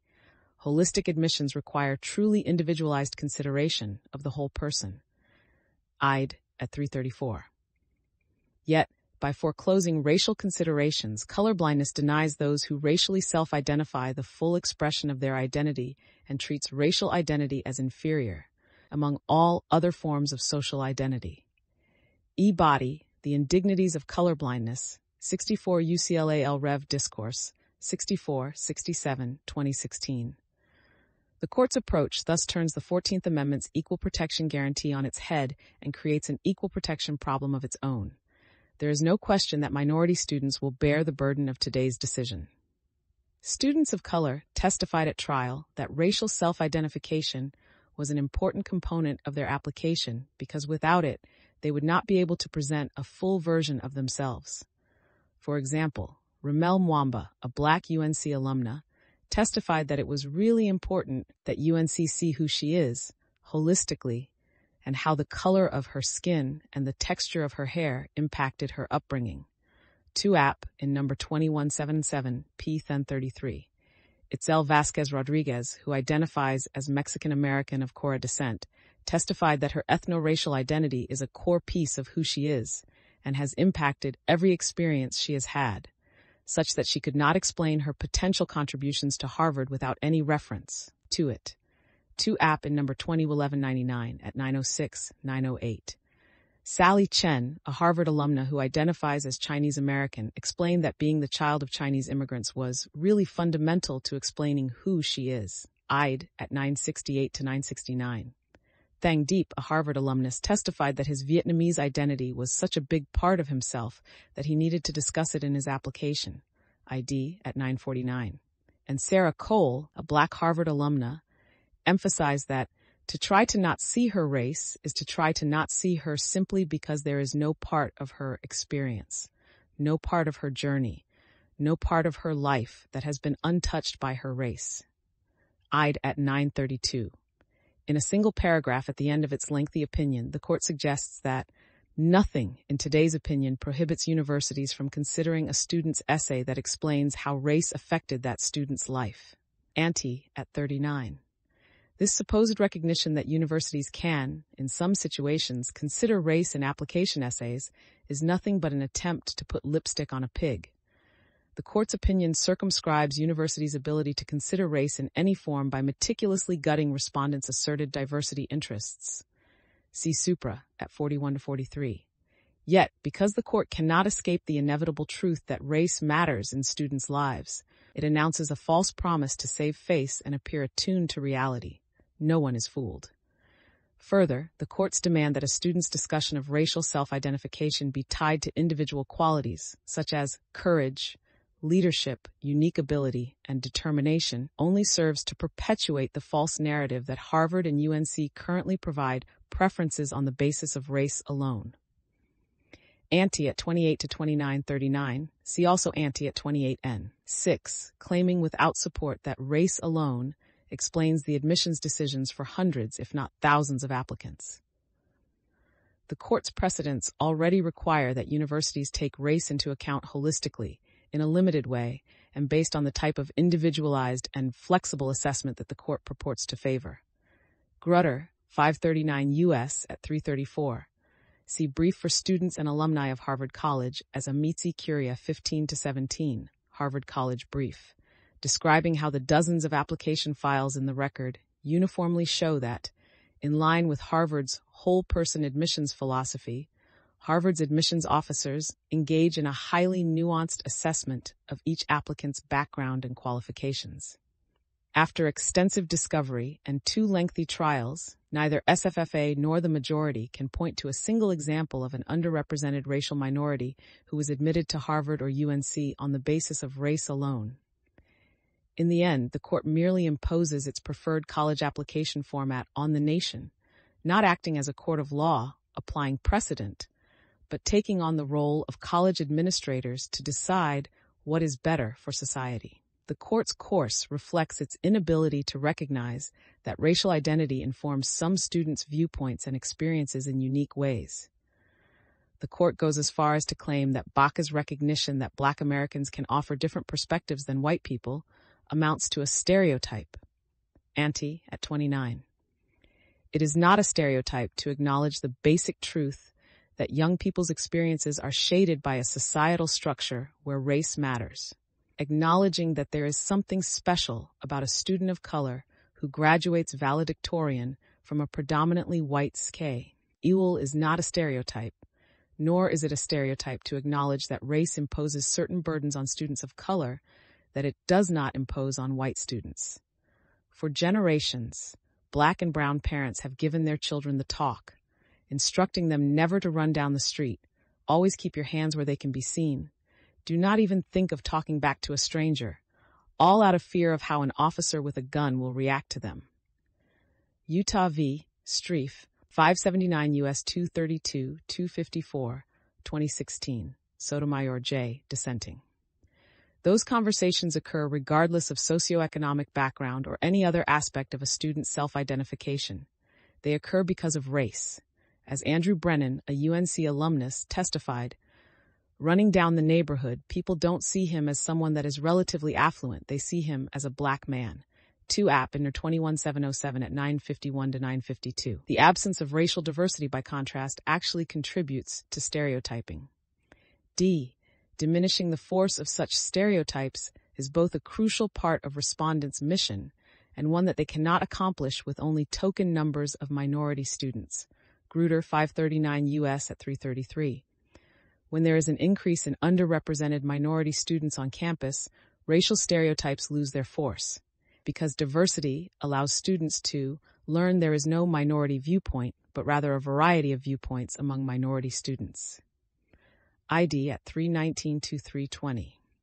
By preventing respondents from achieving their diversity objectives, it is the court's opinion that facilitates stereotyping on American college campuses. To be clear, today's decision leaves intact holistic college admissions and recruitment efforts that seek to enroll diverse classes without using racial classifications. Universities should continue to use those tools as best they can to recruit and admit students from different backgrounds based on all the other factors the court's opinion does not and cannot touch.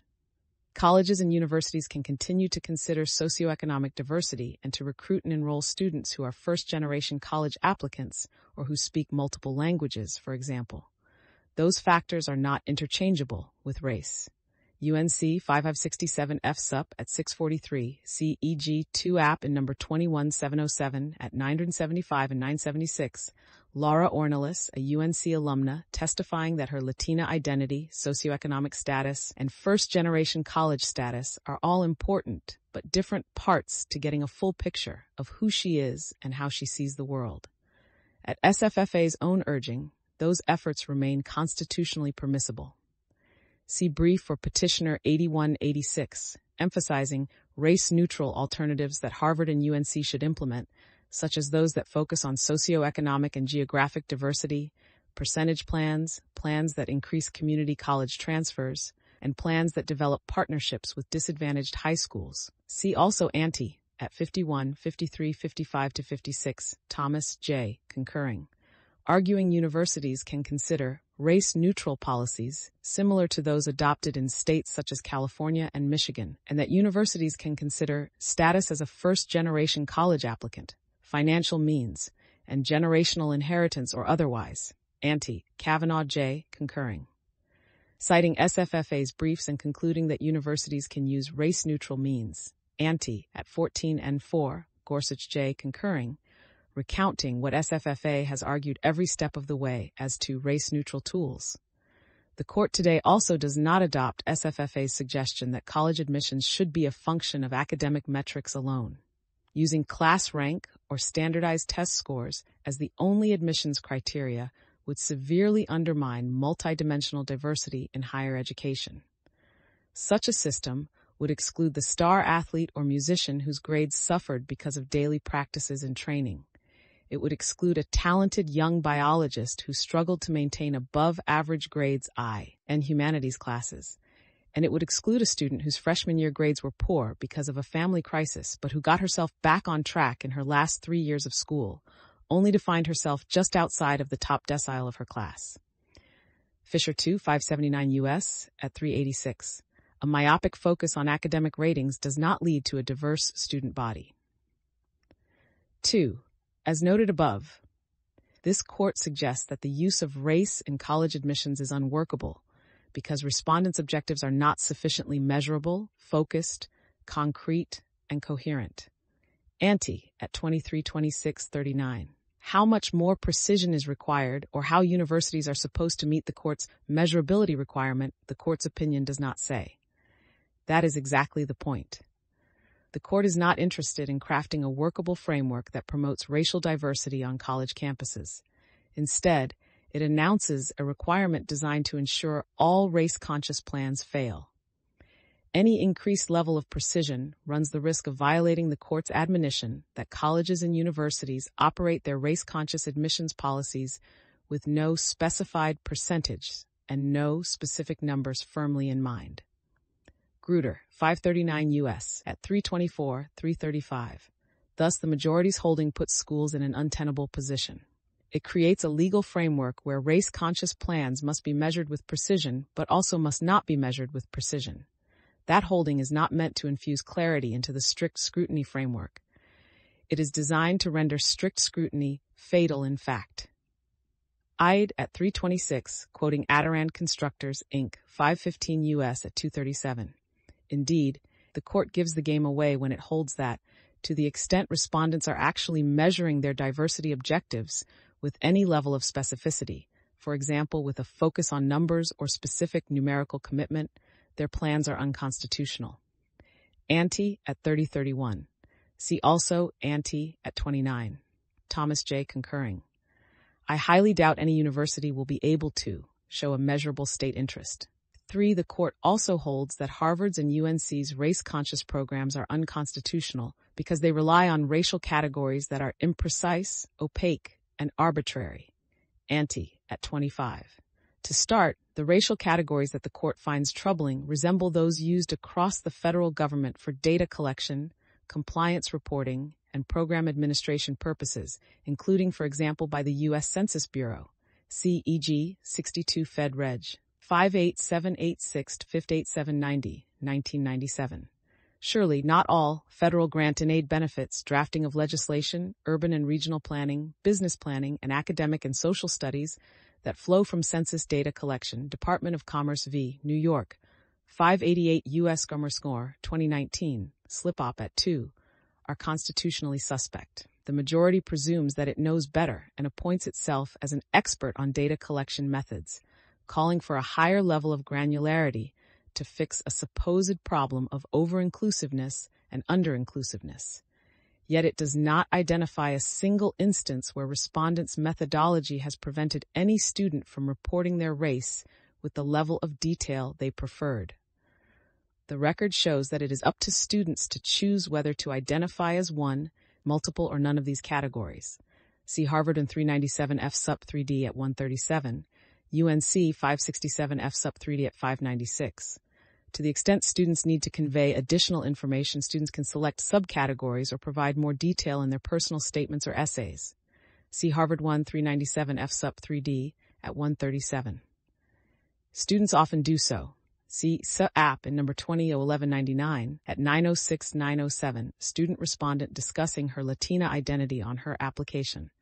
ID at 949, student respondent testifying he wrote about his Vietnamese identity on his application. Notwithstanding this court's confusion about racial self-identification, neither students nor universities are confused. There is no evidence that the racial categories that respondents use are unworkable. 4. Cherry-picking language from Grutter. The court also holds that Harvard's and UNC's race-conscious programs are unconstitutional because they do not have a specific expiration date. Ante at 30-34. This new durational requirement is also not grounded in law, facts, or common sense.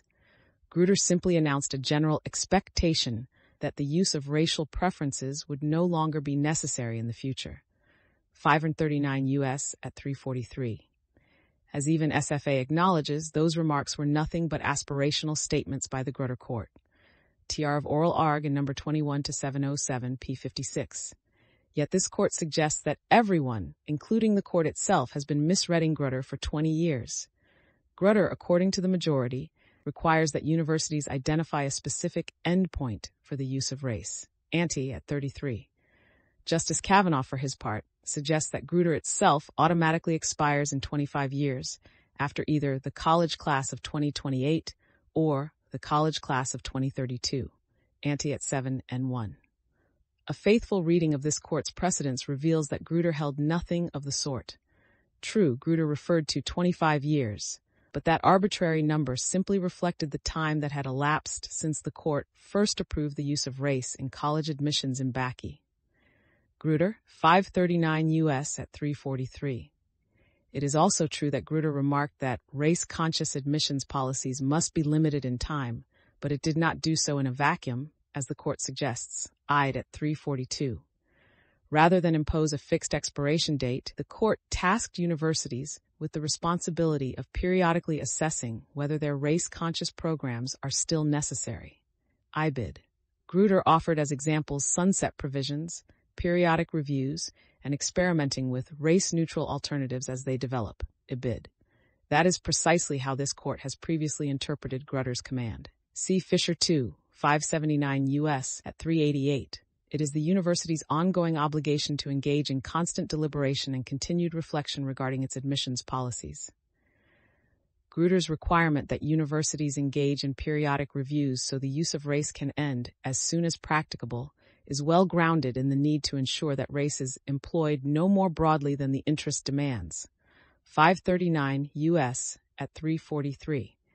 That is, it is grounded in strict scrutiny. By contrast, the court's holding is based on the fiction that racial inequality has a predictable cutoff date. Equality is an ongoing project in a society where racial inequality persists. See Supra at 17-25. A temporal requirement that rests on the fantasy that racial inequality will end at a predictable hour is illogical and unworkable.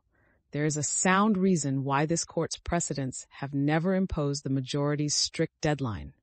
Institutions cannot predict the future.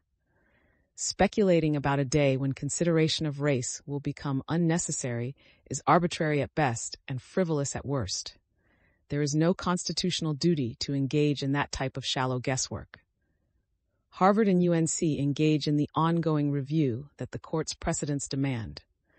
They use their data to scrutinize the fairness of their admissions programs, to assess whether changing demographics have undermined the need for a race-conscious policy, and to identify the effects, both positive and negative, of the affirmative action measures they deem necessary. Fisher 2, 579 U.S. at 388. The court holds, however, that respondents' attention to numbers amounts to unconstitutional racial balancing, ante at 3032. But some attention to numbers is both necessary and permissible. Grutter, 539 U.S. at 336, quoting Bakke 438 U.S. at 323. Universities cannot blindly operate their limited race-conscious programs without regard for any quantitative information.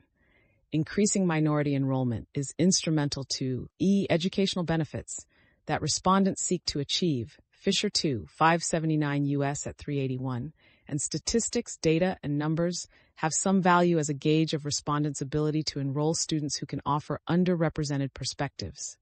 ID at 383-384. By removing universities' ability to assess the success of their programs, the court obstructs these institutions' ability to meet their diversity goals.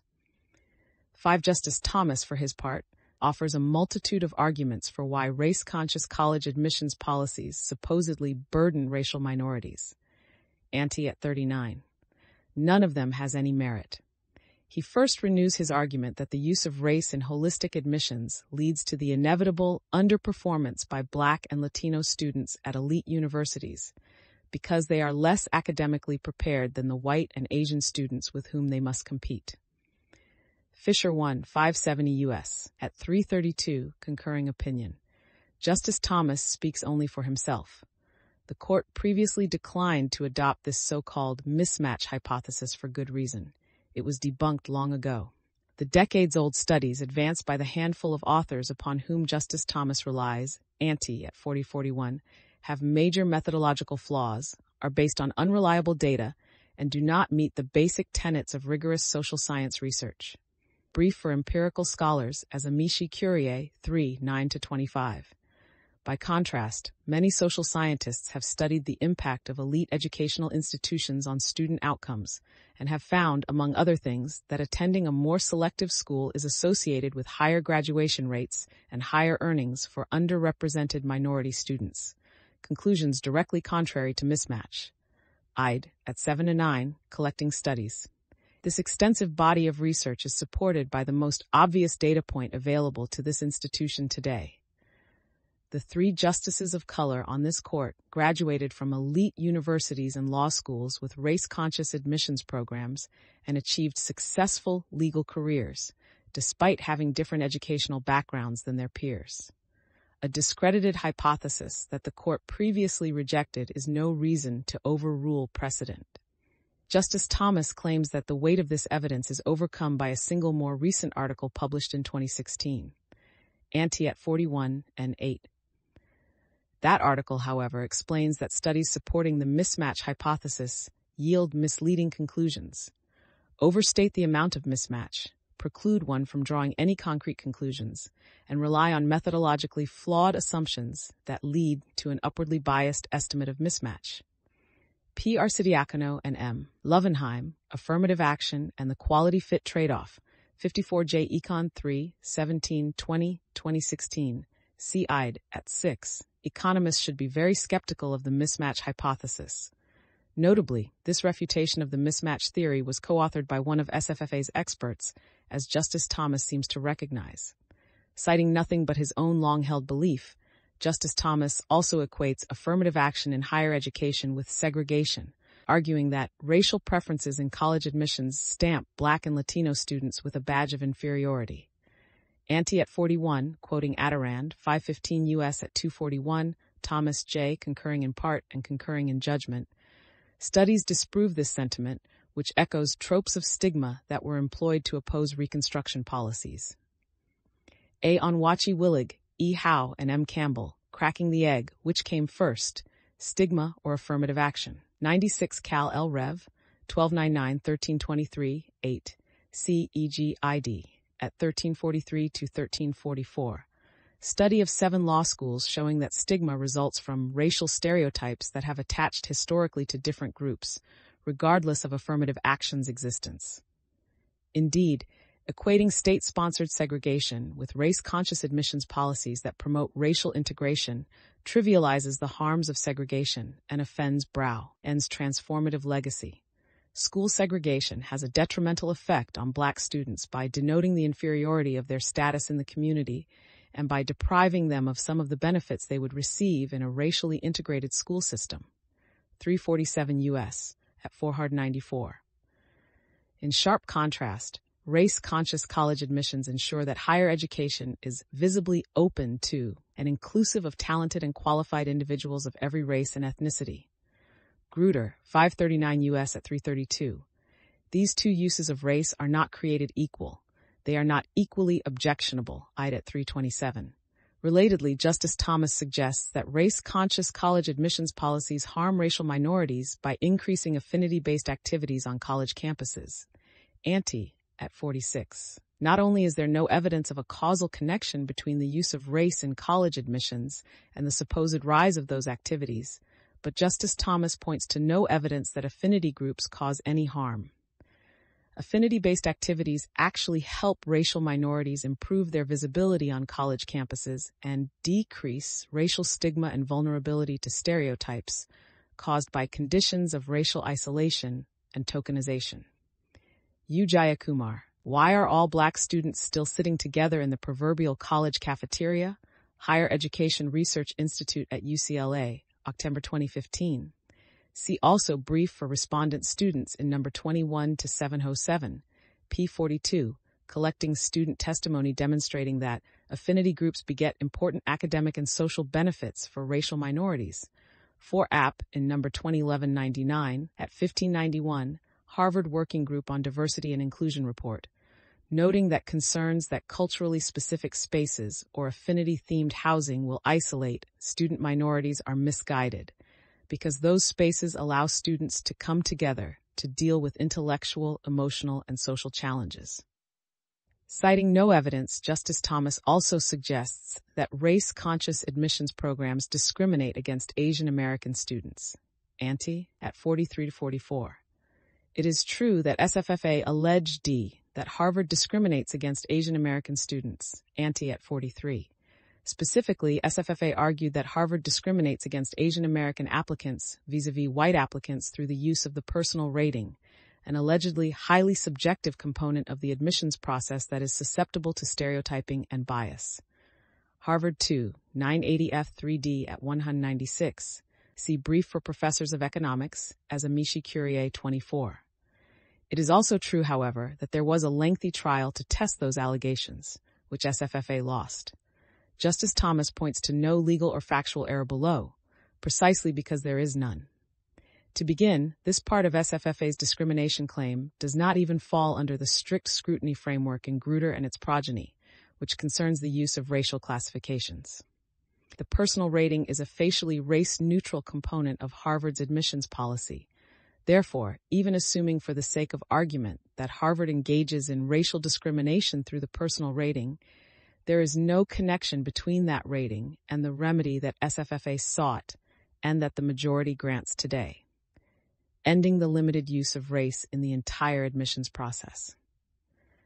In any event, after assessing the credibility of fact witnesses and considering extensive documentary evidence and expert testimony, the courts below found no discrimination against Asian Americans.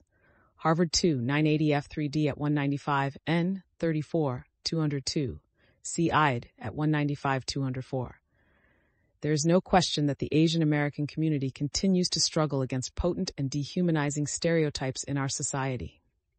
It is precisely because racial discrimination persists in our society, however, that the use of race in college admissions to achieve racially diverse classes is critical to improving cross-racial understanding and breaking down racial stereotypes.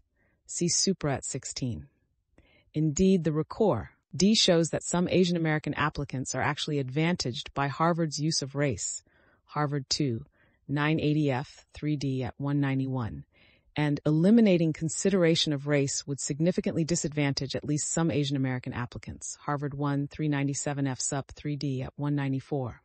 Race-conscious holistic admissions that contextualize the racial identity of each individual allow Asian American applicants who would be less likely to be admitted without a comprehensive understanding of their background, to explain the value of their unique background, heritage, and perspective. IDE at 195. Because the Asian American community is not a monolith, race-conscious holistic admissions allow colleges and universities to consider the vast differences within that community. ALDEF, Brief 4 to 14. Harvard's application files show that race-conscious holistic admissions allow Harvard to value the diversity of Asian American applicants' experiences. Harvard College Brief 23. Moreover, the admission rates of Asian Americans at institutions with race-conscious admissions policies, including at Harvard, have been steadily increasing for decades. Harvard 2, 980F 3D at 198. By contrast, Asian American enrollment declined at elite universities that are prohibited by state law from considering race.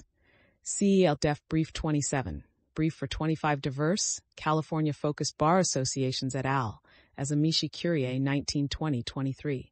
At bottom, race-conscious admissions benefit all students, including racial minorities. That includes the Asian American community. Finally, Justice Thomas belies reality by suggesting that experts and elites with views similar to those that motivated Dred Scott and Plessy are the ones who support race-conscious admissions. Ante at 39. The plethora of young students of color who testified in favor of race consciousness proves otherwise. See Supra at 46 to 47. See also Infra at 64-67, discussing numerous amici from many sectors of society supporting respondents' policies. Not a single student, let alone any racial minority affected by the court's decision, testified in favor of SFFA in these cases. C. In its radical claim to power, the court does not even acknowledge the important reliance interests that this court's precedents have generated. Dobbs, 597 U.S., dissenting opinion, slip op at 53. Significant rights and expectations will be affected by today's decision nonetheless. Those interests supply added force in favor of stare decisis. Hilton v. South Carolina Public Railways Common, 502 U.S. 197-202, 1991. Students of all backgrounds have formed settled expectations that universities with race-conscious policies will provide diverse, cross-cultural experiences that will better prepare them to excel in our increasingly diverse world. Brief for respondent students in number 21 to 707 at 45. See Harvard College Brief 6 to 11, collecting student testimony. Respondents and other colleges and universities with race-conscious admissions programs similarly have concrete reliance interests because they have spent significant resources in an effort to comply with this court's precedents. Universities have designed courses that draw on the benefits of a diverse student body, hired faculty whose research is enriched by the diversity of the student body, and promoted their learning environments to prospective students who have enrolled based on the understanding that they could obtain the benefits of diversity of all kinds. Brief for respondent in number 20-1199 at 4041, internal quotation marks omitted. Universities also have expended vast financial and other resources in training thousands of application readers on how to faithfully apply this court's guardrails on the use of race in admissions. Brief for university respondents in number 21707, P44. Yet today's decision abruptly forces them to fundamentally alter their admissions practices. I'd at 45. See also brief for Massachusetts Institute of Technology et al. As Amici Curia 25-26. Brief for Amherst College et al. As Amici Curia 23-25, Amherst brief. As to Title VI in particular, colleges and universities have relied on Grutter for decades in accepting federal funds. See brief for United States as Amicus Curiae in number 20-1199, P25, United States brief, Georgetown brief 16. The court's failure to weigh these reliance interests is a stunning indictment of its decision. Dobbs, 597 U.S., dissenting opinion, slip-op at 55. Avor. The use of race in college admissions has had profound consequences by increasing the enrollment of underrepresented minorities on college campuses. This court presupposes that segregation is a sin of the past and that race-conscious college admissions have played no role in the progress society has made. The fact that affirmative action in higher education has worked and is continuing to work is no reason to abandon the practice today. Shelby County v. Holder, 570 U.S. 529 of 2013. Ginsburg, J. dissenting. It is like throwing away your umbrella in a rainstorm because you are not getting wet. Experience teaches that the consequences of today's decision will be destructive. The two lengthy trials below simply confirmed what we already knew. Superficial colorblindness in a society that systematically segregates opportunity will cause a sharp decline in the rates at which underrepresented minority students enroll in our nation's colleges and universities, turning the clock back and undoing the slow yet significant progress already achieved. See Schuett, 572 U.S. at 384-390, Sotomayor, J. dissenting, collecting statistics from states that have banned the use of race in college admissions. See also Amherst Brief 13. Noting that eliminating the use of race in college admissions will take black student enrollment at elite universities back to levels this country saw in the early 1960s. After California amended its state constitution to prohibit race-conscious college admissions in 1996, for example, freshman enrollees from underrepresented minority groups dropped precipitously in California public universities. Brief for President and Chancellors of the University of California as Amici Curiae 4-9-11-13. The decline was particularly devastating at California's most selective campuses, where the rates of admission of underrepresented groups dropped by 50% or more. I'd at 412. At the University of California, Berkeley, a top public university not just in California but also nationally, the percentage of black students in the freshman class dropped from 6.32% in 1995 to 3.37% in 1998. ID at 1213. Latino representation similarly dropped from 15.57% to 7.28% during that period at Berkeley, even though Latinos represented 31% of California public high school graduates. ID at 13. To this day, the student population at California universities still reflects a persistent inability to increase opportunities for all racial groups. I'd at 23. For example, as of 2019, the proportion of black freshmen at Berkeley was 2.76%, well below the pre-constitutional amendment level in 1996, which was 6.32%. IBID. Latinos composed about 15% of freshman students at Berkeley in 2019, despite making up 52% of all California public high school graduates. I'd at 24. See also, brief for University of Michigan as amicus curiae 2124, noting similar trends at the University of Michigan from 2006, the last admission cycle before Michigan's ban on race-conscious admissions took effect, through present. I'd at 2425, explaining that the university's experience is largely consistent with other schools that do not consider race as a factor in admissions, including, for example, the University of Oklahoma's most prestigious campus.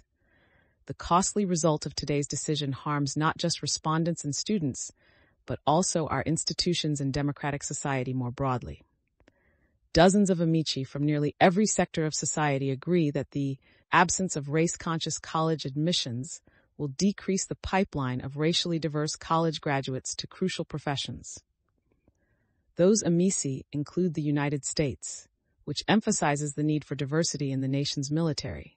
See United States Brief 12-18, and in the federal workforce more generally, I'd at 19-20, discussing various federal agencies, including the Federal Bureau of Investigation and the Office of the Director of National Intelligence. The United States explains that the nation's military strength and readiness depend on a pipeline of officers who are both highly qualified and racially diverse, and who have been educated in diverse environments that prepare them to lead increasingly diverse forces.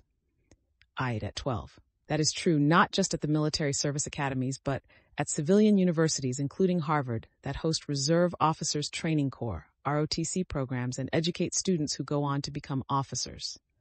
I bid. Top former military leaders agree.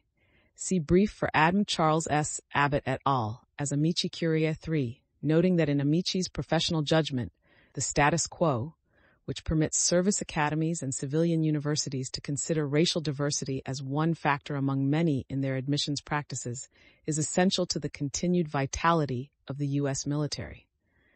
Indeed, history teaches that racial diversity is a national security imperative. During the Vietnam War, for example, lack of racial diversity threatened the integrity and performance of the nation's military, because it fueled perceptions of racial, ethnic minorities serving as cannon fodder for white military leaders. Military leadership diversity common, from representation to inclusion, diversity leadership for the 21st century military 615-2011. See also, e.g. R. Stillman, Racial Unrest in the Military, The Challenge and the Response, 34 Pub Admin Rev. 221, 221-22, 1974. Discussing other examples of racial unrest. Based on lessons from decades of battlefield experience, it has been the long-standing military judgment across administrations that racial diversity is essential to achieving a mission-ready military and to ensuring the nation's ability to compete, deter, and win in today's increasingly complex global security environment. United States Brief 13, internal quotation marks omitted. The majority recognizes the compelling need for diversity in the military and the national security implications at stake. See ante at 22 and 4. But it ends race-conscious college admissions at civilian universities, implicating those interests anyway. Amici also tell the court that race-conscious college admissions are critical for providing equitable and effective public services. State and local governments require public servants educated in diverse environments who can identify, understand, and respond to perspectives in our increasingly diverse communities. Brief for Southern Governors as Amici Curiae 5-8, Southern Governors Brief. Likewise, increasing the number of students from underrepresented backgrounds who join the ranks of medical professionals improves healthcare access and health outcomes in medically underserved communities. Brief for Massachusetts et al. As Amici Curiae 10. See brief for Association of American Medical Colleges et al. As Amici Curiae 5, noting also that all physicians become better practitioners when they learn in a racially diverse environment. So too, greater diversity within the teacher workforce improves student academic achievement in primary public schools. Brief for Massachusetts et al. As Amici Curiae 15-17. See brief for American Federation of Teachers as Amicus Curiae 8. There are few professions with broader social impact than teaching. A diverse pipeline of college graduates also ensures a diverse legal profession, which demonstrates that the justice system serves the public in a fair and inclusive manner. Brief for American Bar Assoc, Iation as Amicus Curiae 18.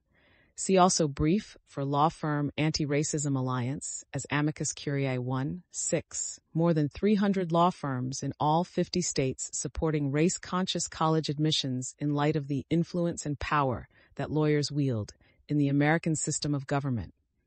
Examples of other industries and professions that benefit from race-conscious college admissions abound. American businesses emphasize that a diverse workforce improves business performance, better serves a diverse consumer marketplace, and strengthens the overall American economy. Brief for major American business enterprises as Amici Curiae 5-27. A diverse pipeline of college graduates also improves research by reducing bias and increasing group collaboration. Brief for individual scientists as Amici Curiae 13-14. It creates a more equitable and inclusive media industry that communicates diverse viewpoints and perspectives. Brief for Multicultural Media, Telecom and Internet Council, Inc., et al., as Amici Curiae 6. It also drives innovation in an increasingly global science and technology industry.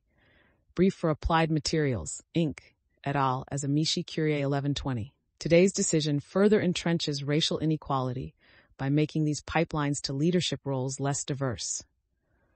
A college degree, particularly from an elite institution, carries with it the benefit of powerful networks and the opportunity for socioeconomic mobility.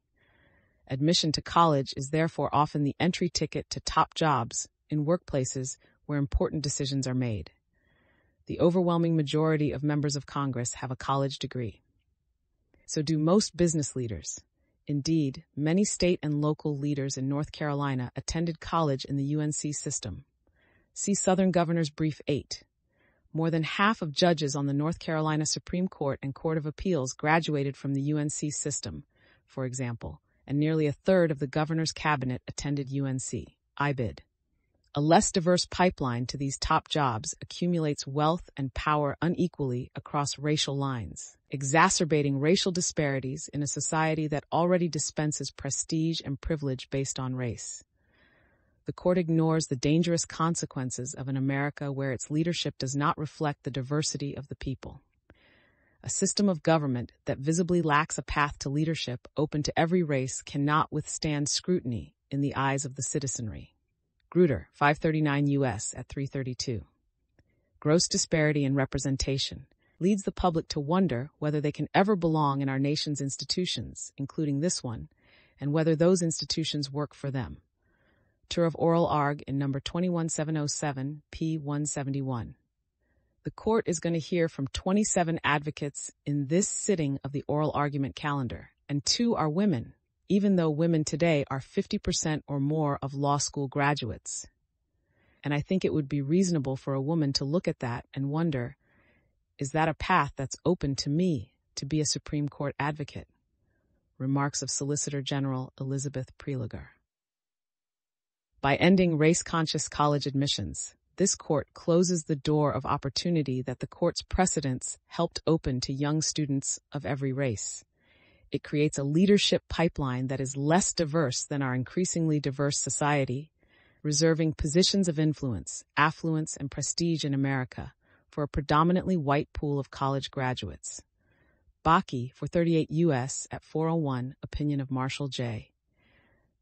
At its core, today's decision exacerbates segregation and diminishes the inclusivity of our nation's institutions in service of superficial neutrality that promotes indifference to inequality and ignores the reality of race. True equality of educational opportunity in racially diverse schools is an essential component of the fabric of our democratic society. It is an interest of the highest order and a foundational requirement for the promotion of equal protection under the law. Brown recognized that passive race neutrality was inadequate to achieve the constitutional guarantee of racial equality in a nation where the effects of segregation persist. In a society where race continues to matter, there is no constitutional requirement that institutions attempting to remedy their legacies of racial exclusion must operate with a blindfold. Today, this court overrules decades of precedent and imposes a superficial rule of race blindness on the nation. The devastating impact of this decision cannot be overstated. The majority's vision of race neutrality will entrench racial segregation in higher education because racial inequality will persist so long as it is ignored. Notwithstanding this court's actions, however, society's progress toward equality cannot be permanently halted. Diversity is now a fundamental American value, housed in our varied and multicultural American community that only continues to grow. The pursuit of racial diversity will go on. Although the court has stripped out almost all uses of race in college admissions, universities can and should continue to use all available tools to meet society's needs for diversity in education. Despite the court's unjustified exercise of power, the opinion today will serve only to highlight the court's own impotence in the face of an America whose cries for equality resound. As has been the case before in the history of American democracy, the arc of the moral universe will bend toward racial justice despite the court's efforts today to impede its progress. Martin Luther King, Our God is Marching On. Speech, March 25, 1965.